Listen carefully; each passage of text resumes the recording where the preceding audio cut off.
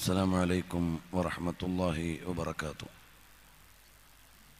السلام عليكم ورحمة الله وبركاته. بسم الله الرحمن الرحيم.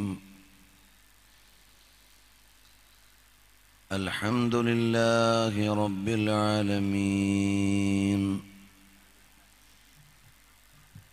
الصلاة والسلام على سيدنا وحبيبنا الأمين وعلى آله وأصحابه أجمعين. أشهد أن لا إله إلا الله وحده لا شريك له،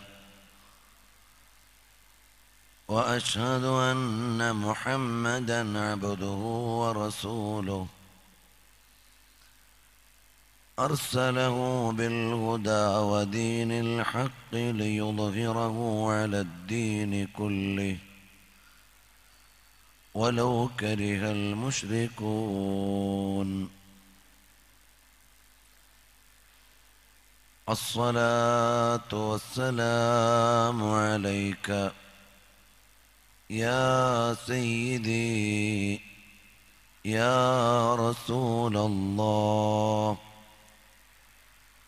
خذ بيدي قلت حيلتي أدركني يا حبيب الله. يا رحمة الله إني خائف وجلو،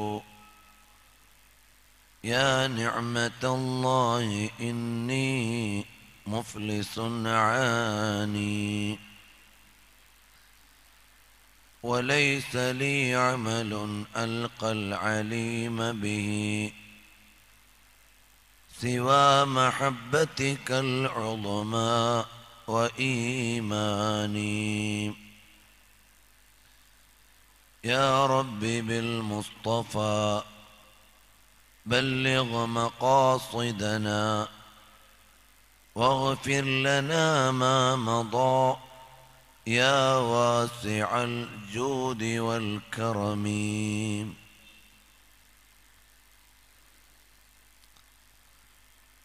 کہا جاتا ہے رہتے ہیں دولا فقط مدینے میں،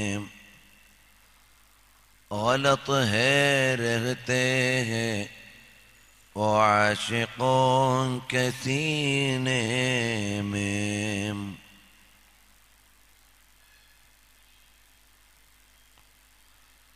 സർവാദരണീയരായ പണ്ഡിതന്മാരെ,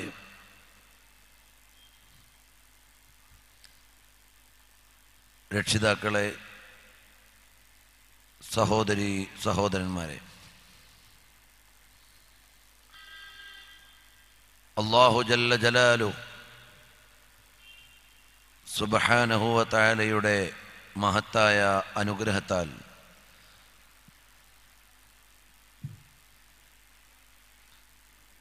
ഒരുപാട് ജീവകാരുണ്യ സേവന പ്രവർത്തനങ്ങളുമായി ഈ പ്രദേശവാസികളിൽ നിറഞ്ഞു നിൽക്കുന്ന കാരുണ്യം കളനാട് ഒരുക്കിയിട്ടുള്ള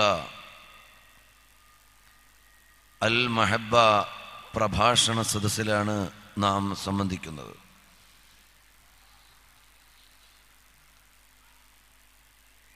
ദാറുൽ ഖൈർ പദ്ധതികൾക്ക് വേണ്ടിയുള്ള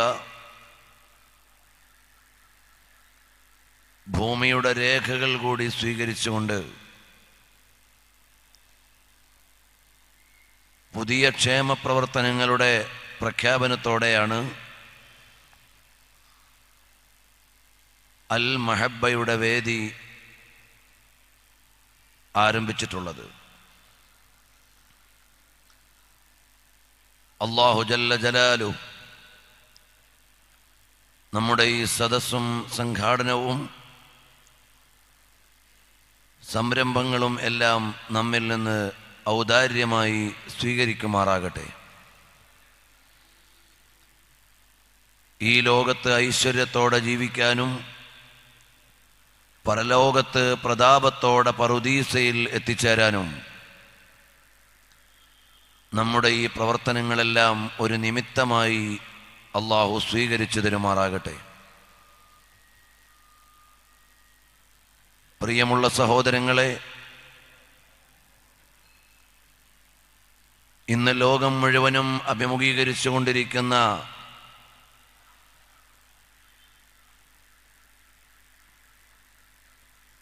പ്രശ്നങ്ങളുടെയും പ്രയാസങ്ങളുടെയും പ്രതിസന്ധികളുടെയും വാർത്തകൾ അറിയുകയും പ്രതിധ്വാനങ്ങൾ അനുഭവിക്കുകയും ചെയ്യുന്നവരാണ് നമ്മളെല്ലാം.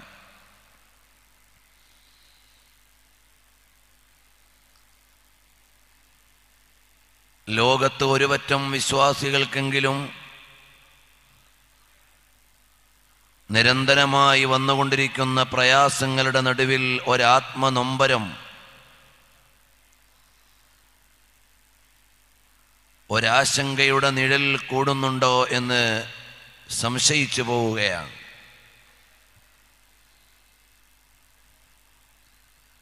കാരണം ഒരുപാട് രാജ്യങ്ങളുടെയും ദേശങ്ങളുടെയും നമ്മുടെ പരിസരങ്ങളുടെയും എല്ലാം വർത്തമാനങ്ങൾ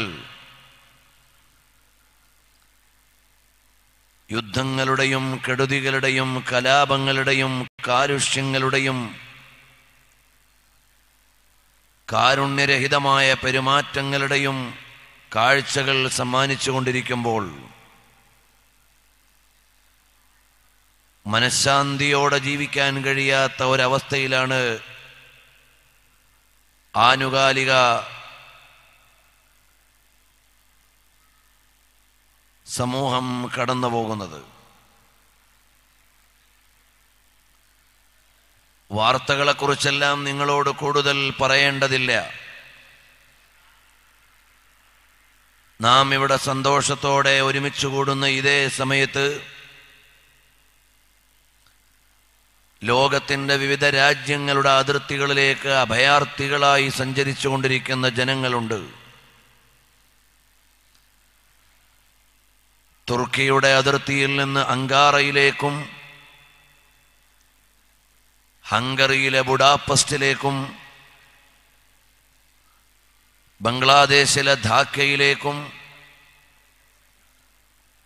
അങ്ങനെ തുടങ്ങി ലോകത്തിൻ്റെ വിവിധ രാജ്യങ്ങളിൽ ദേശങ്ങളിൽ അഭയാർത്ഥി ക്യാമ്പുകളിൽ ഞെരിഞ്ഞമർന്നുകൊണ്ടിരിക്കുന്ന ജീവനുകളും പ്രതീക്ഷ വറ്റിക്കഴിയുന്ന മാതാപിതാക്കളും പ്രതീക്ഷിച്ചിരിക്കാൻ പോലും വേദന അനുഭവിച്ചുകൊണ്ടിരിക്കുന്ന മക്കളും ജീവന്റെ അവസാന കണികയോട് പോലും യുദ്ധം ചെയ്യേണ്ടി വരുന്ന പാവങ്ങളും എല്ലാമുണ്ട്.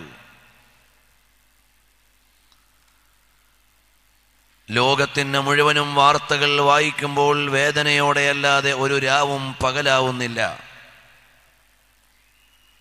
ഒരു പകലും രാവാകുന്നില്ല. ഇവിടെ 2-3 കാര്യങ്ങളിലേക്ക് മാത്രമാണ് ഞാൻ നിങ്ങളുടെ ശ്രദ്ധ ക്ഷണിക്കുന്നത്. വിശ്വാസികളായ ആളുകൾ വിചാരിച്ചേക്കാം, നമ്മൾ ഈ പ്രപഞ്ചത്തിൻ്റെ നായകൻ രക്ഷിതാവായ ഏകനായ അള്ളാഹുവിൽ വിശ്വസിച്ചതിൻ്റെ പേരിൽ നമ്മുടെ സമാനമായ ഏകദൈവ വിശ്വാസം അംഗീകരിച്ച ആളുകൾ ലോകത്തിൻ്റെ വിവിധങ്ങളായ ദേശങ്ങളിൽ കെടുതികളിൽ കഴിയുകയാണല്ലോ. തുർക്കിയുടെയും റോഹിംഗ്യയുടെയും എല്ലാം കഥകൾ വായിക്കുമ്പോൾ വേദനയോടെയല്ലാതെ കടന്നു പോകാൻ കഴിയുന്നില്ല.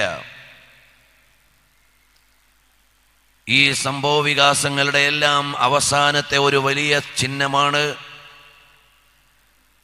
ഇന്ത്യ മഹാരാജ്യത്തിൻ്റെ വടക്കേ അറ്റത്ത് ലോകം മുഴുവനും ഉദ്യാനമെന്ന് വിളിച്ച് ധ്യാനിച്ചു കൊണ്ടിരിക്കുകയും ഒരിക്കലെങ്കിലും ഒന്ന് പോയി കാണണമെന്ന് കൊതിച്ചുകൊണ്ടിരിക്കുകയും ചെയ്യുന്ന മനോഹരമായ കശ്മീരിൻ്റെ താഴ്വാരത്ത് നിന്ന് ആസിഫായുടെ ദീനരോധനങ്ങൾ എല്ലാത്തിനുമൊന്നും അനങ്ങാൻ നേരം കിട്ടാത്ത UN-ന്റെ അധ്യക്ഷനെ പോലും കരയിപ്പിച്ചിരിക്കുകയാണ്. പ്രിയമുള്ള സഹോദരങ്ങളെ, ആസിഫ എന്നത് ഈ കാലഘട്ടത്തിൽ നടമാടിക്കൊണ്ടിരിക്കുന്ന ക്രൂരതകളുടെയും അക്രമങ്ങളുടെയും ഒരു പ്രതീകമാണ്. പീഡിപ്പിക്കപ്പെടുകയും കൊല ചെയ്യപ്പെടുകയും ക്രൂരവിനോദങ്ങൾക്ക് വിധേയമാവുകയും ചെയ്ത ഒരു 8 വയസ്സുകാരിയല്ല, മറിച്ച് സയൻസിൻ്റെയും ടെക്നോളജിയുടെയും വികാസങ്ങളുടെയും കാലത്ത് മനുഷ്യന്മാർ മൃഗമായാൽ എങ്ങനെയായിരിക്കും എന്നതിൻ്റെ കാലം അനുഭവിച്ചുകൊണ്ടിരിക്കുന്ന വേദനാസന്ധികളുടെ ഒരു പ്രതീകമാണ് യഥാർത്ഥത്തിൽ ആസിഫ. അതുകൊണ്ടൊരല്പസമയം എനിക്ക് നിങ്ങളോട് പറയാനുള്ളത് ആസിഫ ഉണർത്തുന്ന സമഗ്ര വിചാരങ്ങളെക്കുറിച്ചാണ്. ഓരോ സംഭവങ്ങളും വരുന്ന ഒരു കാലത്തിന് പാഠമാണ്. ഓരോ സംഭവ വികാസങ്ങളും എല്ലാ മുസീബത്തുകളും അടുത്ത ഒരു സമൂഹത്തിനുള്ള ഫായിദകളാണ്, പാഠങ്ങളാണ്. അതുകൊണ്ട് തന്നെ ഈ ലോകത്ത് നടമാടിക്കൊണ്ടിരിക്കുന്ന പ്രശ്നങ്ങളുടെ മുഴുവനും പ്രതീകമായി നമ്മൾ കാണുന്ന, അവസാനത്തെ ഇരയായി നമ്മൾ അറിഞ്ഞുകൊണ്ടിരിക്കുന്ന പാവപ്പെട്ട ആസിഫ എന്ന 8 വയസ്സുകാരിയുടെ നൊമ്പരമാർന്ന ദൈന്യതയുടെ നിലവിളികളിൽ നിന്ന് ലോകത്തേക്ക് തരുന്ന ചില പാഠങ്ങൾ അതറിയേണ്ടതുണ്ട്. ഒന്നാമതായി എൻ്റെ പ്രിയമുള്ള സഹോദരന്മാരോട് പറയാനുള്ളത്, മനുഷ്യാധമന്മാരായ ആളുകളുടെ ക്രൂരമായ കാമകേളികൾക്ക് വിധേയായ പാവപ്പെട്ട പെൺകുട്ടി ഒരു ഭാഗത്ത് വർഗീയതയുടെയും മറുഭാഗത്ത് മതവിദ്വേഷത്തിൻ്റെയും വേറൊരു ഭാഗത്ത് മനുഷ്യത്വരാഹിത്യത്തിൻ്റെയും എല്ലാം ഇരയാണ്. ചില ആളുകൾ വിചാരിക്കും, ഫിലസ്തീനിൻ്റെ തെരുവോരങ്ങളിൽ മരിച്ചു വീണുകൊണ്ടിരിക്കുന്നവർ ആരാണ്? മുസ്ലിംകളാണല്ലോ. പ്രിയമുള്ള സഹോദരന്മാരറിയണം, ഫിലസ്തീനിൻ്റെ തെരുവോരങ്ങളിൽ കാലങ്ങളായി മരിച്ചു വീണുകൊണ്ടിരിക്കുന്നത് പാവങ്ങളായ വിശ്വാസികളായ മുസ്ലിംകളാണ്. സിറിയയിൽ പിടഞ്ഞു മരിച്ചുകൊണ്ടിരിക്കുന്നത് ആരാണ്? അവിടെയും മരിച്ചു വീഴുന്നത് മുസ്ലിംകളാണ്. ലോകത്തുള്ള ഒരുപാട് രാജ്യങ്ങളിൽ അവകാശം നിഷേധിക്കപ്പെടുന്നവർ മുസ്ലിംകളാണ്. ബർമയിൽ മരിച്ചു വീണുകൊണ്ടിരിക്കുന്നതും മുസ്ലിംകൾ തന്നെയാണ്. KL 60E 8744 ആൾട്ടോ കാറ് മാറ്റി സൗകര്യം ചെയ്തു കൊടുക്കണം. പ്രിയമുള്ള സഹോദരന്മാരറിയണം, ബർമയിൽ മരണപ്പെട്ടുകൊണ്ടിരിക്കുകയും ഇപ്പോഴും ജീവനോട് മല്ലടിച്ചു കൊണ്ടിരിക്കുകയും ചെയ്യുന്ന റോഹിംഗ്യകൾ മുസ്ലിംകളാണ്.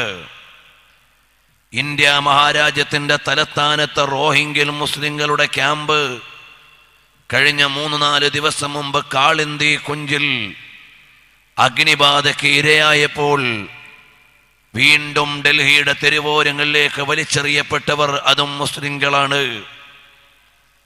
ധാക്കയിലെ അഭയാർത്ഥി ക്യാമ്പിൽ കിടന്നുകൊണ്ട് തുല്യതയില്ലാത്ത വേദന അനുഭവിക്കുന്നവർ അവരും മുസ്ലിംകളാണ്. ഇങ്ങനെ ലോകത്തെവിടെ നോക്കിയാലും ഇരകൾ മുസ്ലിംകളായി കൊണ്ടിരിക്കുമ്പോൾ ഇന്ത്യ മഹാരാജ്യത്ത് കഴിഞ്ഞുപോയ നിരവധി സംഭവങ്ങൾ ഇവിടെയുള്ള മതേതരത്വബോധമുള്ള മുഴുവൻ മനസ്സുകളെയും മുറിവേൽപ്പിച്ചിട്ടുണ്ടെങ്കിലും ഇവിടെയുള്ള കീഴാളവർഗങ്ങളെ മുഴുവനും, ഇവിടെയുള്ള പിന്നാക്ക വിഭാഗക്കാരെ മുഴുവനും ഇവിടുത്തെ മുന്നാക്ക വിഭാഗത്തിലെ ചില ആളുകൾ ലക്ഷ്യം വെക്കുന്നുണ്ടെങ്കിലും പല സ്ഥലത്തും മരിച്ചു വീണത് ഇസ്ലാമിൻ്റെ മക്കളായിരുന്നുവല്ലോ. ഇതെല്ലാം ചേർത്ത് വായിക്കുമ്പോൾ ഒരു ആശങ്കയിലേക്ക് നമ്മൾ നീങ്ങുകയാണോ? എനിക്കെൻ്റെ അനുവാചകരോട് ഓൺലൈൻ സംവിധാനത്തിലൂടെ ലോകരാജ്യങ്ങളിൽ ഇരുന്നുകൊണ്ട് കേട്ടുകൊണ്ടിരിക്കുന്ന സഹോദരങ്ങളോട് പറയാനുള്ളത്, ഒരിക്കലും ആശങ്കപ്പെടേണ്ട കാര്യമില്ല. കാരണം എന്താണ്? സത്യത്തിനും നേരിനും നെറിക്കുമെല്ലാം എന്നും പരീക്ഷണങ്ങൾ നേരിടേണ്ടി വന്നിട്ടുണ്ട്.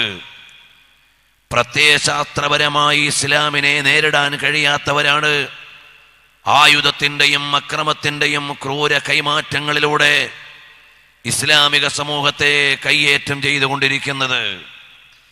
അതിന് ഉദാഹരണങ്ങൾ പറയേണ്ടതില്ല. ലോകത്തൊരുപാട് ഉദാഹരണങ്ങൾ എല്ലാവർക്കും അറിയുന്നതുണ്ട്. മോയിദ് സുദ്ദീഖിയുടെ ദ വേൾഡ് വെയ്ക്സ് അപ്പ് ടു ഇസ്ലാം എന്ന പുസ്തകം ഈ വിഷയത്തെ പ്രമേയമാക്കി വിശാലമായി എഴുതിയിട്ടുണ്ട്. അറിയേണ്ടത്, ആദർശപരമായും പ്രത്യയശാസ്ത്രപരമായും ഇസ്ലാമിനെ നേരിടാൻ കഴിയാത്ത ആളുകൾ അങ്ങാടിയിൽ തോറ്റതിന് അമ്മയോടെന്ന പോലെ ആദർശത്തിൽ തോറ്റതിന് ആയുധം കൊണ്ട് അങ്ങാടിയിൽ എന്ന ഭാഷയാണ് സ്വീകരിച്ചു കൊണ്ടിരിക്കുന്നത്. അതിന് കഴിഞ്ഞുപോയ ഒരുപാട് യുദ്ധങ്ങളുണ്ട്. നിങ്ങൾ ആലോചിച്ചു നോക്കണം സഹോദരന്മാരെ. അമേരിക്കയുടെ ആയുധ പരീക്ഷണത്തിൻ്റെയും റഷ്യയുടെ പ്രതിരോധ പരീക്ഷണത്തിൻ്റെയും ഇരകളായി ഒരേ സമയത്ത് മാറിക്കൊണ്ടിരിക്കുന്നത് സിറിയയുടെ മണ്ണിലെ പാവങ്ങളായ കുരുന്നുകളാണ്, അവിടെയുള്ള സിവിലിയന്മാരായ ജനങ്ങളാണ്. ഇതുപോലെയെല്ലാം നടമാടുമ്പോൾ ആശങ്കയുടെ മനസ്സിലേക്ക് നമ്മൾ വരേണ്ടതില്ല. നബി സല്ലല്ലാഹു അലൈഹി വആലിഹി വസ്ഹാബിഹി വസല്ലം തങ്ങൾ മക്കയിൽ വസിക്കുന്ന കാലത്ത് ഒരുപാട് വേദനകൾ നേരിടേണ്ടി വന്നു. ഉടനെ സ്വഹാബാ കിറാം ചെന്നുകൊണ്ട് പറയുകയാണ്, യാ റസൂലല്ലാഹ്, അല്ലയോ പ്രവാചക പ്രഭോ, അതാ കണ്ടില്ലേ എന്തെല്ലാം ദുരിതങ്ങളാണ് നമ്മൾ നേരിട്ടുകൊണ്ടിരിക്കുന്നത്.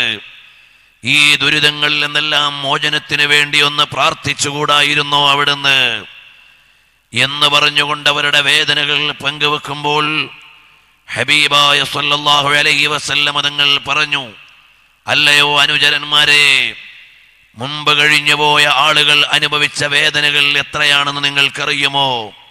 സത്യം ലോകത്ത് പറഞ്ഞു കൊടുക്കുന്ന ആളുകൾക്ക് ഒരുപാട് ദുരിതങ്ങൾ ഏൽക്കേണ്ടി വരും. അതാണ് മുൻഗാമികളായ ആളുകൾ അനുഭവിച്ചത്. എത്രയോ പ്രവാചകന്മാർ കൊല ചെയ്യപ്പെട്ടിട്ടുണ്ട്. ഫിലിസ്തീനിലെ ഒരു കല്ലിന്മേൽ മാത്രം 90ഓളം വരുന്ന പ്രവാചകന്മാരെ കൊല ചെയ്തു കളഞ്ഞിട്ടുണ്ടെന്ന് ഇബ്നുൽ ഖയ്യിമുൽ ജൗസിയ്യ രേഖപ്പെടുത്തുന്നുണ്ട്. അതുപോലെ ബനു ഇസ്രായേല്യർ, ഇസ്രായേൽ സന്തതികൾ എത്രയെത്ര പ്രവാചകന്മാരെയാണ് കൊന്നുകളഞ്ഞത്. കഴിഞ്ഞുപോയ പ്രവാചകന്മാരോട് ജനതകൾ കാണിച്ച അക്രമങ്ങളുണ്ട്. അതുകൊണ്ട് തന്നെ നേരും നെറിയും നിഷ്ഠയും ചിട്ടയും സത്യവും ധർമ്മവും പറയുമ്പോൾ ഒരുപാട് കയ്പുനീരുകൾ കുടിക്കേണ്ടി വരും. പരിശുദ്ധമായ ഖുർആൻ പറയുന്നത്, അഫകുല്ലമാ ജാഅകും റസൂലുൻ ബിമാ ലാ തഹ്വാ അൻഫുസുകും ഇസ്തക്ബർതും ഫഫരീഖൻ കദ്ദബ്തും വഫരീഖൻ തഖ്തുലൂൻ. എപ്പോഴെല്ലാം പ്രവാചകന്മാർ മനുഷ്യന്മാരുടെ വൈകാരിക വീക്ഷണങ്ങൾക്ക് എതിരായി കടന്നു വന്നുവോ, മനുഷ്യന്മാർക്ക് അധമമായ ചില വികാരങ്ങളുണ്ട്, ആ വികാരങ്ങളെ നിയന്ത്രിക്കണമെന്നും വിചാരത്തിലേക്ക് കടന്നു വരണമെന്നും നേർവഴിയിൽ ജീവിക്കണമെന്നും എപ്പോഴെല്ലാം പ്രവാചകന്മാർ പറഞ്ഞുവോ, അപ്പോഴെല്ലാം ആളുകൾ പ്രവാചകന്മാരെ എതിർത്തിട്ടുണ്ട്. ഫരീഖൻ കദ്ദബ്തും വഫരീഖൻ തഖ്തുലൂൻ. ചില പ്രവാചകന്മാരെ അവർ കളവാക്കുകയും നിഷേധിക്കുകയും മറ്റു ചിലരെ അവർ കൊന്നുകളയുകയും ചെയ്തിട്ടുണ്ട്. ഇത് കാലത്തിന്റെ മുഴുവനും ഒരു പ്രവണതയാണ്. നേരിന്റെ ആളുകൾ ഒരുപാട് കയ്പുനീരുകൾ കുടിക്കേണ്ടി വരും. അതാണ് നമ്മൾ കണ്ടുകൊണ്ടിരിക്കുന്നത്. കഴിഞ്ഞ കാലങ്ങളിലൂടെയെല്ലാം പൂമത്തയിലൂടെയല്ല ഇസ്ലാം ഇവിടേക്ക് കടന്നു വന്നിട്ടുള്ളത്. ഇസ്ലാം ഇവിടെ കടന്നു വന്നത് മുഴുവനും ദുരിതങ്ങളുടെയും യാതനകളുടെയും മുൾപ്പടർപ്പുകളിലൂടെയാണ്. അതുകൊണ്ടാണ് അൽ അമീൻ എന്ന് മാടി വിളിക്കുകയും ചുംബനം കൊടുക്കുകയും ചെയ്തിരുന്ന പുണ്യപ്രവാചകർ 40 വയസ്സുവരെ തിരുനബി സല്ലല്ലാഹു അലൈഹി വസല്ലം തങ്ങൾക്ക് ജനങ്ങളുടെ ഇടയിൽ യാതൊരു വിരോധവും ഇല്ല. നബി സല്ലല്ലാഹു അലൈഹി വസല്ലം തങ്ങൾ മക്കയിൽ 40 കൊല്ലം ജീവിച്ചു. മുത്തുനബി തങ്ങൾ ചോദിക്കുകയുണ്ടായി, ലബിസ്തു ഫീകും ഉമറൻ മിൻ സിനീൻ, 4 പതിറ്റാണ്ട് നിങ്ങളുടെ ഇടയിൽ ഞാൻ ജീവിച്ചില്ലയോ? അന്നെല്ലാം നിങ്ങൾ എന്നെ വിളിച്ചത് അൽ അമീൻ എന്ന്, അന്നെല്ലാം നിങ്ങൾ എന്നെ വിളിച്ചത് അസ്വാദിഖ് എന്ന്, നിങ്ങളുടെ വിലപിടിപ്പുള്ള മുഴുവൻ വസ്തുവകകളും സൂക്ഷിക്കാൻ എന്നെ ഏൽപ്പിച്ചിരുന്നു. ഇവിടെയുള്ള ഏതൊരു സപ്തലോക സുന്ദരിയെയും എനിക്ക് വാഴിച്ചു തരാൻ നിങ്ങൾ ആഗ്രഹിച്ചിരുന്നു. ഇവിടെയുള്ളതെല്ലാം എന്നെ ഏൽപ്പിക്കാൻ നിങ്ങൾ സന്നദ്ധരായിരുന്നു. ഇവിടെയുള്ള ജനങ്ങൾ അഭിപ്രായ വ്യത്യാസത്തിലാക്കി ആയിരുന്നപ്പോൾ മാധ്യസ്ഥത്തിനു വേണ്ടി എന്നെ ക്ഷണിച്ചിരുന്നു. ഇതെല്ലാം നിങ്ങൾ ചെയ്തിരുന്നു. പക്ഷേ ഞാൻ നേരായ ചില വാചകങ്ങൾ പറഞ്ഞു. അതെന്താണ്? ഈ ലോകം മുഴുവനും അടക്കി ഭരിക്കുന്ന ഏകനായ ഒരു പരാശക്തിയുണ്ട്. അവന് കൂറുകാരില്ല, അവന് കൂട്ടുകാരില്ല, അവന് പങ്കുകാരില്ല. അവൻ ഏകനാണ്. അവന് മക്കളില്ല, അവന് സന്താനങ്ങളില്ല, അവന് മാതാപിതാക്കളില്ല. ആ ഒരു പരമമായ സത്യം ലോകത്തോട് വിളിച്ചു പറഞ്ഞു. കാരണം ഈ ലോകം മുഴുവനും ഒരു കൃത്യമായ ഏകശക്തിയുടെ നിയന്ത്രണത്തിലാണ് നടന്നുകൊണ്ടിരിക്കുന്നത്. സൂര്യനെ ഉദിപ്പിക്കുന്നത് ഏതെങ്കിലും ഒരു രാജ്യത്തിന്റെ ഭരണാധികാരിയല്ല. ചന്ദ്രനെ ഉദിപ്പിക്കുന്നത് ഏതെങ്കിലും ഒരു ഭൂഖണ്ഡത്തിലെ ഭരണാധികാരിയല്ല. ലോകത്തുള്ള പ്രകൃതിപരമായ സംവിധാനങ്ങളെ മുഴുവനും നിയന്ത്രിച്ചു കൊണ്ടിരിക്കുന്നത് ആരാണെന്ന് ചോദിച്ചാൽ താൽക്കാലികമായി ഭരണചക്രം ധരിക്കുന്ന ഒരു ചക്രവർത്തിക്കോ ഒരു പ്രധാനമന്ത്രിക്കോ ഒരു മുഖ്യമന്ത്രിക്കോ അവകാശം പറയാനില്ല. ഇതെല്ലാം നിയന്ത്രിച്ചു കൊണ്ടിരിക്കുന്ന ഒരു പരാശക്തിയുണ്ട്. അവനെ മാത്രമേ ആരാധിക്കാവൂ എന്നതാണ് നബി സല്ലല്ലാഹു അലൈഹി വസല്ലം തങ്ങൾ പറഞ്ഞ ഏറ്റവും പ്രധാനപ്പെട്ട സന്ദേശം. അത് ബഹുദൈവാരാധകർക്ക് പിടിച്ചില്ല. ഒരുപാട് ആളുകൾ പ്രതീകങ്ങളെ മുന്നിൽ വെച്ചവർക്ക് ഇഷ്ടപ്പെട്ടില്ല. പ്രവാചകരോട് വിയോജിപ്പ് കാണിക്കാനുള്ള ഒരു കാരണം അതായിരുന്നു. രണ്ടാമത്തേതെന്താണ്?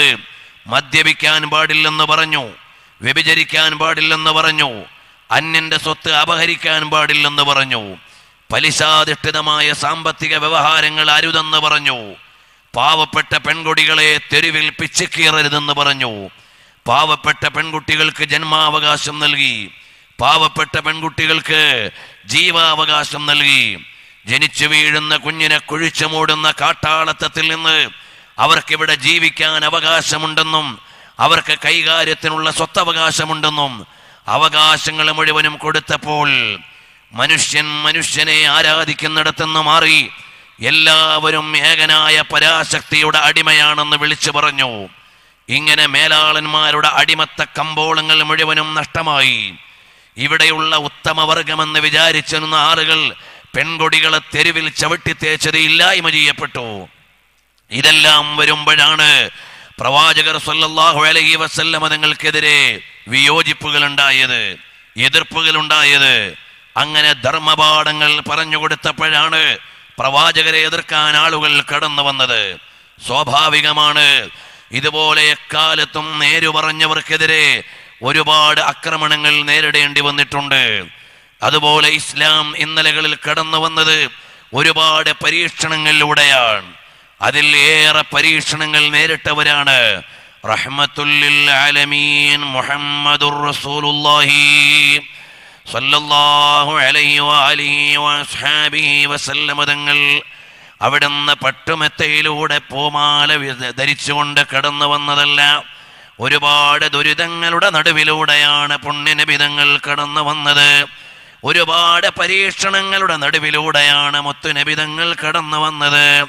അതുകൊണ്ടാണ് മുത്തുനബിതങ്ങളുടെ സമുദായത്തെ കുറിച്ച് പറയുന്നത്, ഇദാ അസ്വാബതുകും മുസീബ, അവർക്ക് എന്തെങ്കിലും ഒരു നാശം വന്നു പോയാൽ അവർ അലമുറയിടാനില്ല, അവരെ കലാപമുണ്ടാക്കാനില്ല.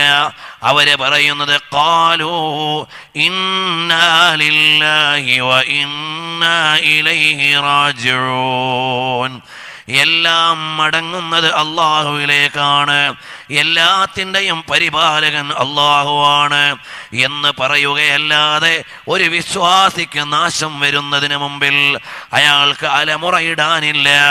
ഒരുപാട് ദുരിതങ്ങളുടെ കയത്തിലൂടെയാണ് ഈ ഇസ്ലാം ലോകത്തേക്ക് പ്രകാശിതമായത്. പകൽ വെളിച്ചത്തിൻ്റെ എതിർപ്പുകളായ, വെളിച്ചത്തിൻ്റെ എതിരാളികളായ കാട്ടാളന്മാര് എത്രയെത്ര നല്ലവരെയാണ് കൊന്നുകളഞ്ഞിരിക്കുന്നത്. ഇരുട്ടിൻ്റെ കൂട്ടാളികൾ എത്ര പ്രകാശ കേന്ദ്രങ്ങൾക്കെതിരെയാണ് ബോംബെറിഞ്ഞിരിക്കുന്നത്. അതാ ഇന്ന് കശ്മീരിലെ കട്ടുവയിൽ നിന്ന് 8 വയസ്സുകാരിയായ ആസിഫയെയാണ് മനുഷ്യ കഴുകന്മാരായ അധമന്മാർ പറിച്ചു കീറിയതെങ്കിൽ ആസിഫ മരിച്ചത് കൊണ്ട് അവസാനിച്ചിട്ടില്ല. അതിലേക്ക് ഞാൻ വരികയാണ്. ആസിഫയുടെ മുൻഗാമികളേറെയുണ്ട്.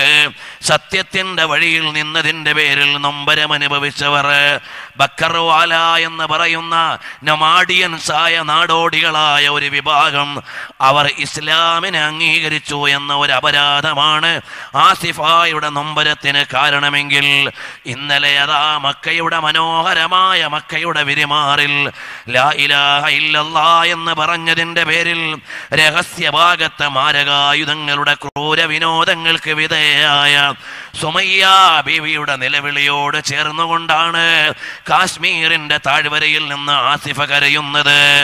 ആ സുമയ്യ ബീവി ഒരിടത്ത് കാത്തു നിൽക്കുന്നുണ്ട്. അതെവിടെയാണ്? അനന്തമായ ആനന്ദങ്ങളുടെ പറുദീസയിൽ കാത്തു നിൽക്കുകയാണ്. അവസാനിക്കാത്ത ആഹ്ലാദങ്ങളുടെ പറുദീസയിലാണ് കാത്തു നിൽക്കുന്നത്.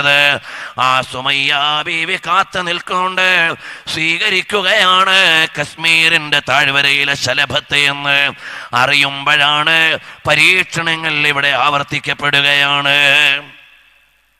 എന്തിനാണോ സുമയ്യ ബീവി ദുരിതം അനുഭവിച്ചത്? എന്തിനാണോ സുമയ്യ ബീവി ദുരിതം അനുഭവിച്ചത്?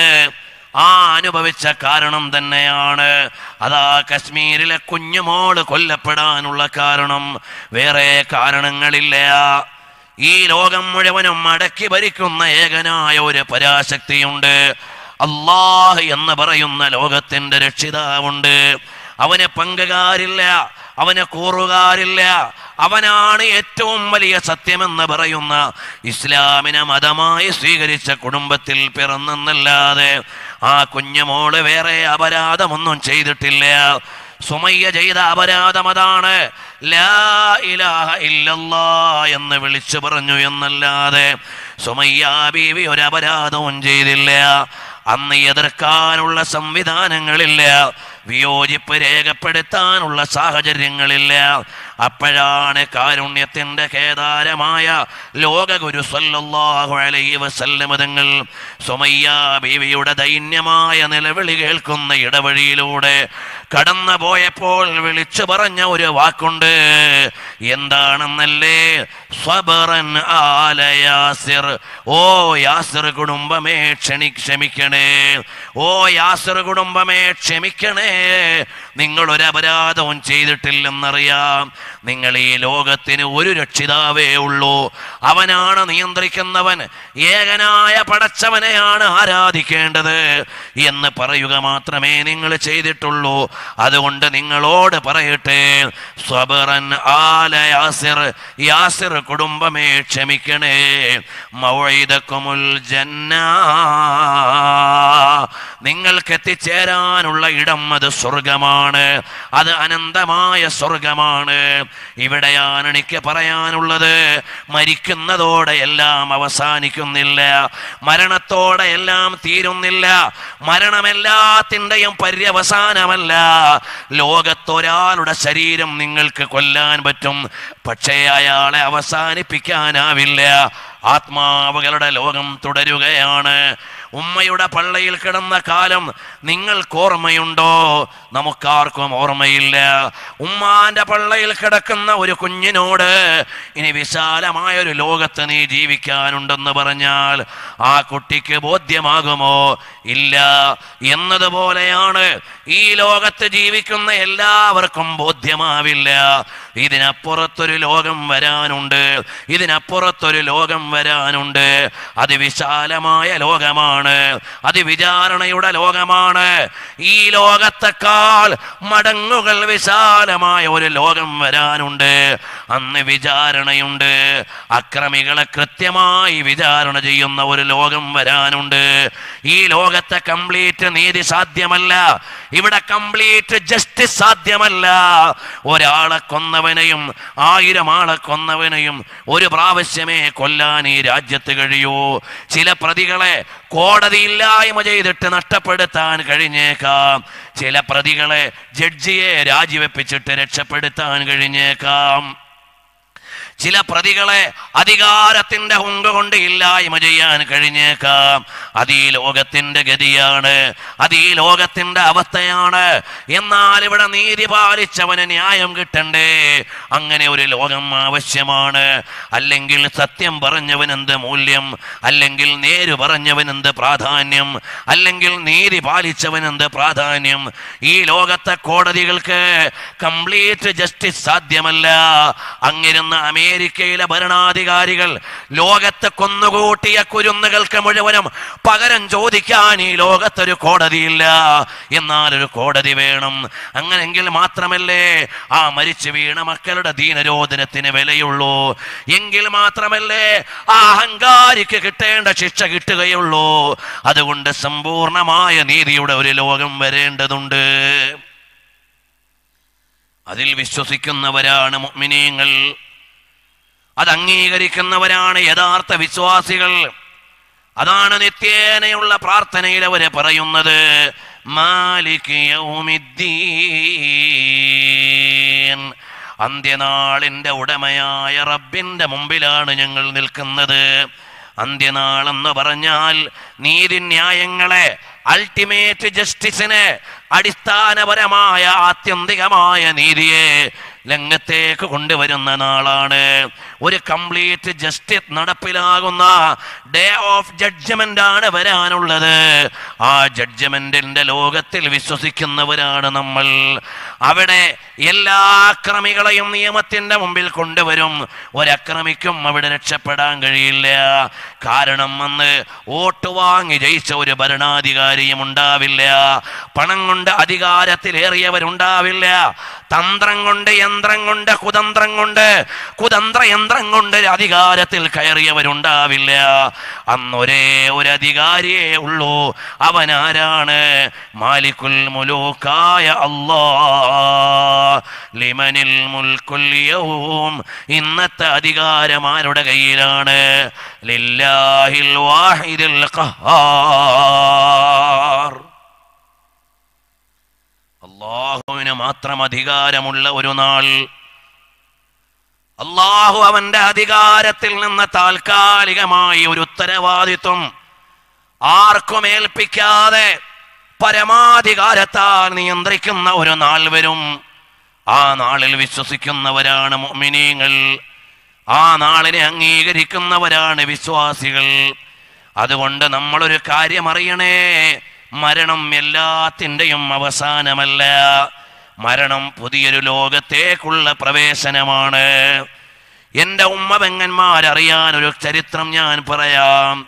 ഹബീബായ ലോക ഗുരു മുഹമ്മദുർ റസൂലുള്ളാഹ് സ്വല്ലല്ലാഹു അലൈഹി വഅലിഹി വഅസ്ഹാബിഹി വസല്ലമ തങ്ങൾ മിഅ്റാജിന്റെ രാത്രിയിൽ പ്രയാണം നടത്തുമ്പോൾ അതാ ഒരു സുന്ദരമായ മനോഹരമായ ഹൃദയഹാരിയായ ഒരു സുഗന്ധം അനുഭവിക്കുകയാണ്. ജിബ്രീൽ അലൈഹിസ്സലാമിനോട് ചോദിക്കുകയാണ്, മാ ഹാദിഹി റായിഹത്തു ത്വയ്യിബാ, ഈ സുഗന്ധം എവിടുന്നാണ് ജിബ്രീൽ? ജിബ്രീൽ അലൈഹിസ്സലാമിനോട് ചോദിച്ചു. മിഅ്റാജും ഇസ്രാഉം പ്രമേയമാക്കി 3 നാൾ തുടർച്ചയായ ഒരു പ്രഭാഷണം ഈ കാസർഗോഡ് മേൽപ്പറമ്പിൽ മുമ്പ് നടത്തിയിട്ടുണ്ട്. അവിടെ കൂടുതൽ വിശദീകരിച്ചത് ഞാനിപ്പോൾ ഓർക്കുകയാണ്. ഹബീബായ നബി സല്ലല്ലാഹു അലൈഹി വഅലിഹി വഅസ്ഹാബിഹി വസല്ലമ തങ്ങൾ ചോദിക്കുന്നു ജിബ്രീൽ അലൈഹിസ്സലാമിനോട്, ഈ സുഗന്ധം എവിടുന്നാണ് ജിബ്രീൽ? ജിബ്രീൽ അലൈഹിസ്സലാം പറഞ്ഞു, നബിയേ, ഈ സുഗന്ധം ആരുടേതെന്നല്ലേ? മാഷിതത്തു ബിൻതി ഫിർഔൻ. ഫറോവ എന്ന ഏകാധിപതിയായ അഹങ്കാരിയായ ഭരണാധികാരിയുടെ മകൾക്ക് തലവാർന്ന് സേവനം ചെയ്ത ഒരു പെൺകുട്ടിയുണ്ടായിരുന്നു. ആ പെൺകുട്ടിയുടെ സുഗന്ധമാണ് നബിയെ അനുഭവിക്കുന്നത്. അല്ലാഹു അല്ലാതെ ആരാധനയ്ക്ക് അർഹനില്ലെന്ന് പറഞ്ഞതിൻ്റെ പേരിൽ കൊട്ടാരത്തളത്തിൽ ജോലി ചെയ്തുകൊണ്ടിരുന്ന പാവപ്പെട്ട പെണ്ണിനെ, ആ പെൺകുട്ടിയുടെ ആ സഹോദരിയുടെ കുരുന്ന മക്കളെ അടുപ്പിൽ വെച്ച് തിളപ്പിച്ചു കൊണ്ടിരിക്കുന്ന എണ്ണയുടെ അടുത്ത് കൊണ്ടുവന്നിട്ട് ഈമാനിൽ നിന്ന് മാറുന്നോ എന്ന് ചോദിച്ചു ആ ഭരണാധികാരിയുടെ ശിങ്കിടികൾ.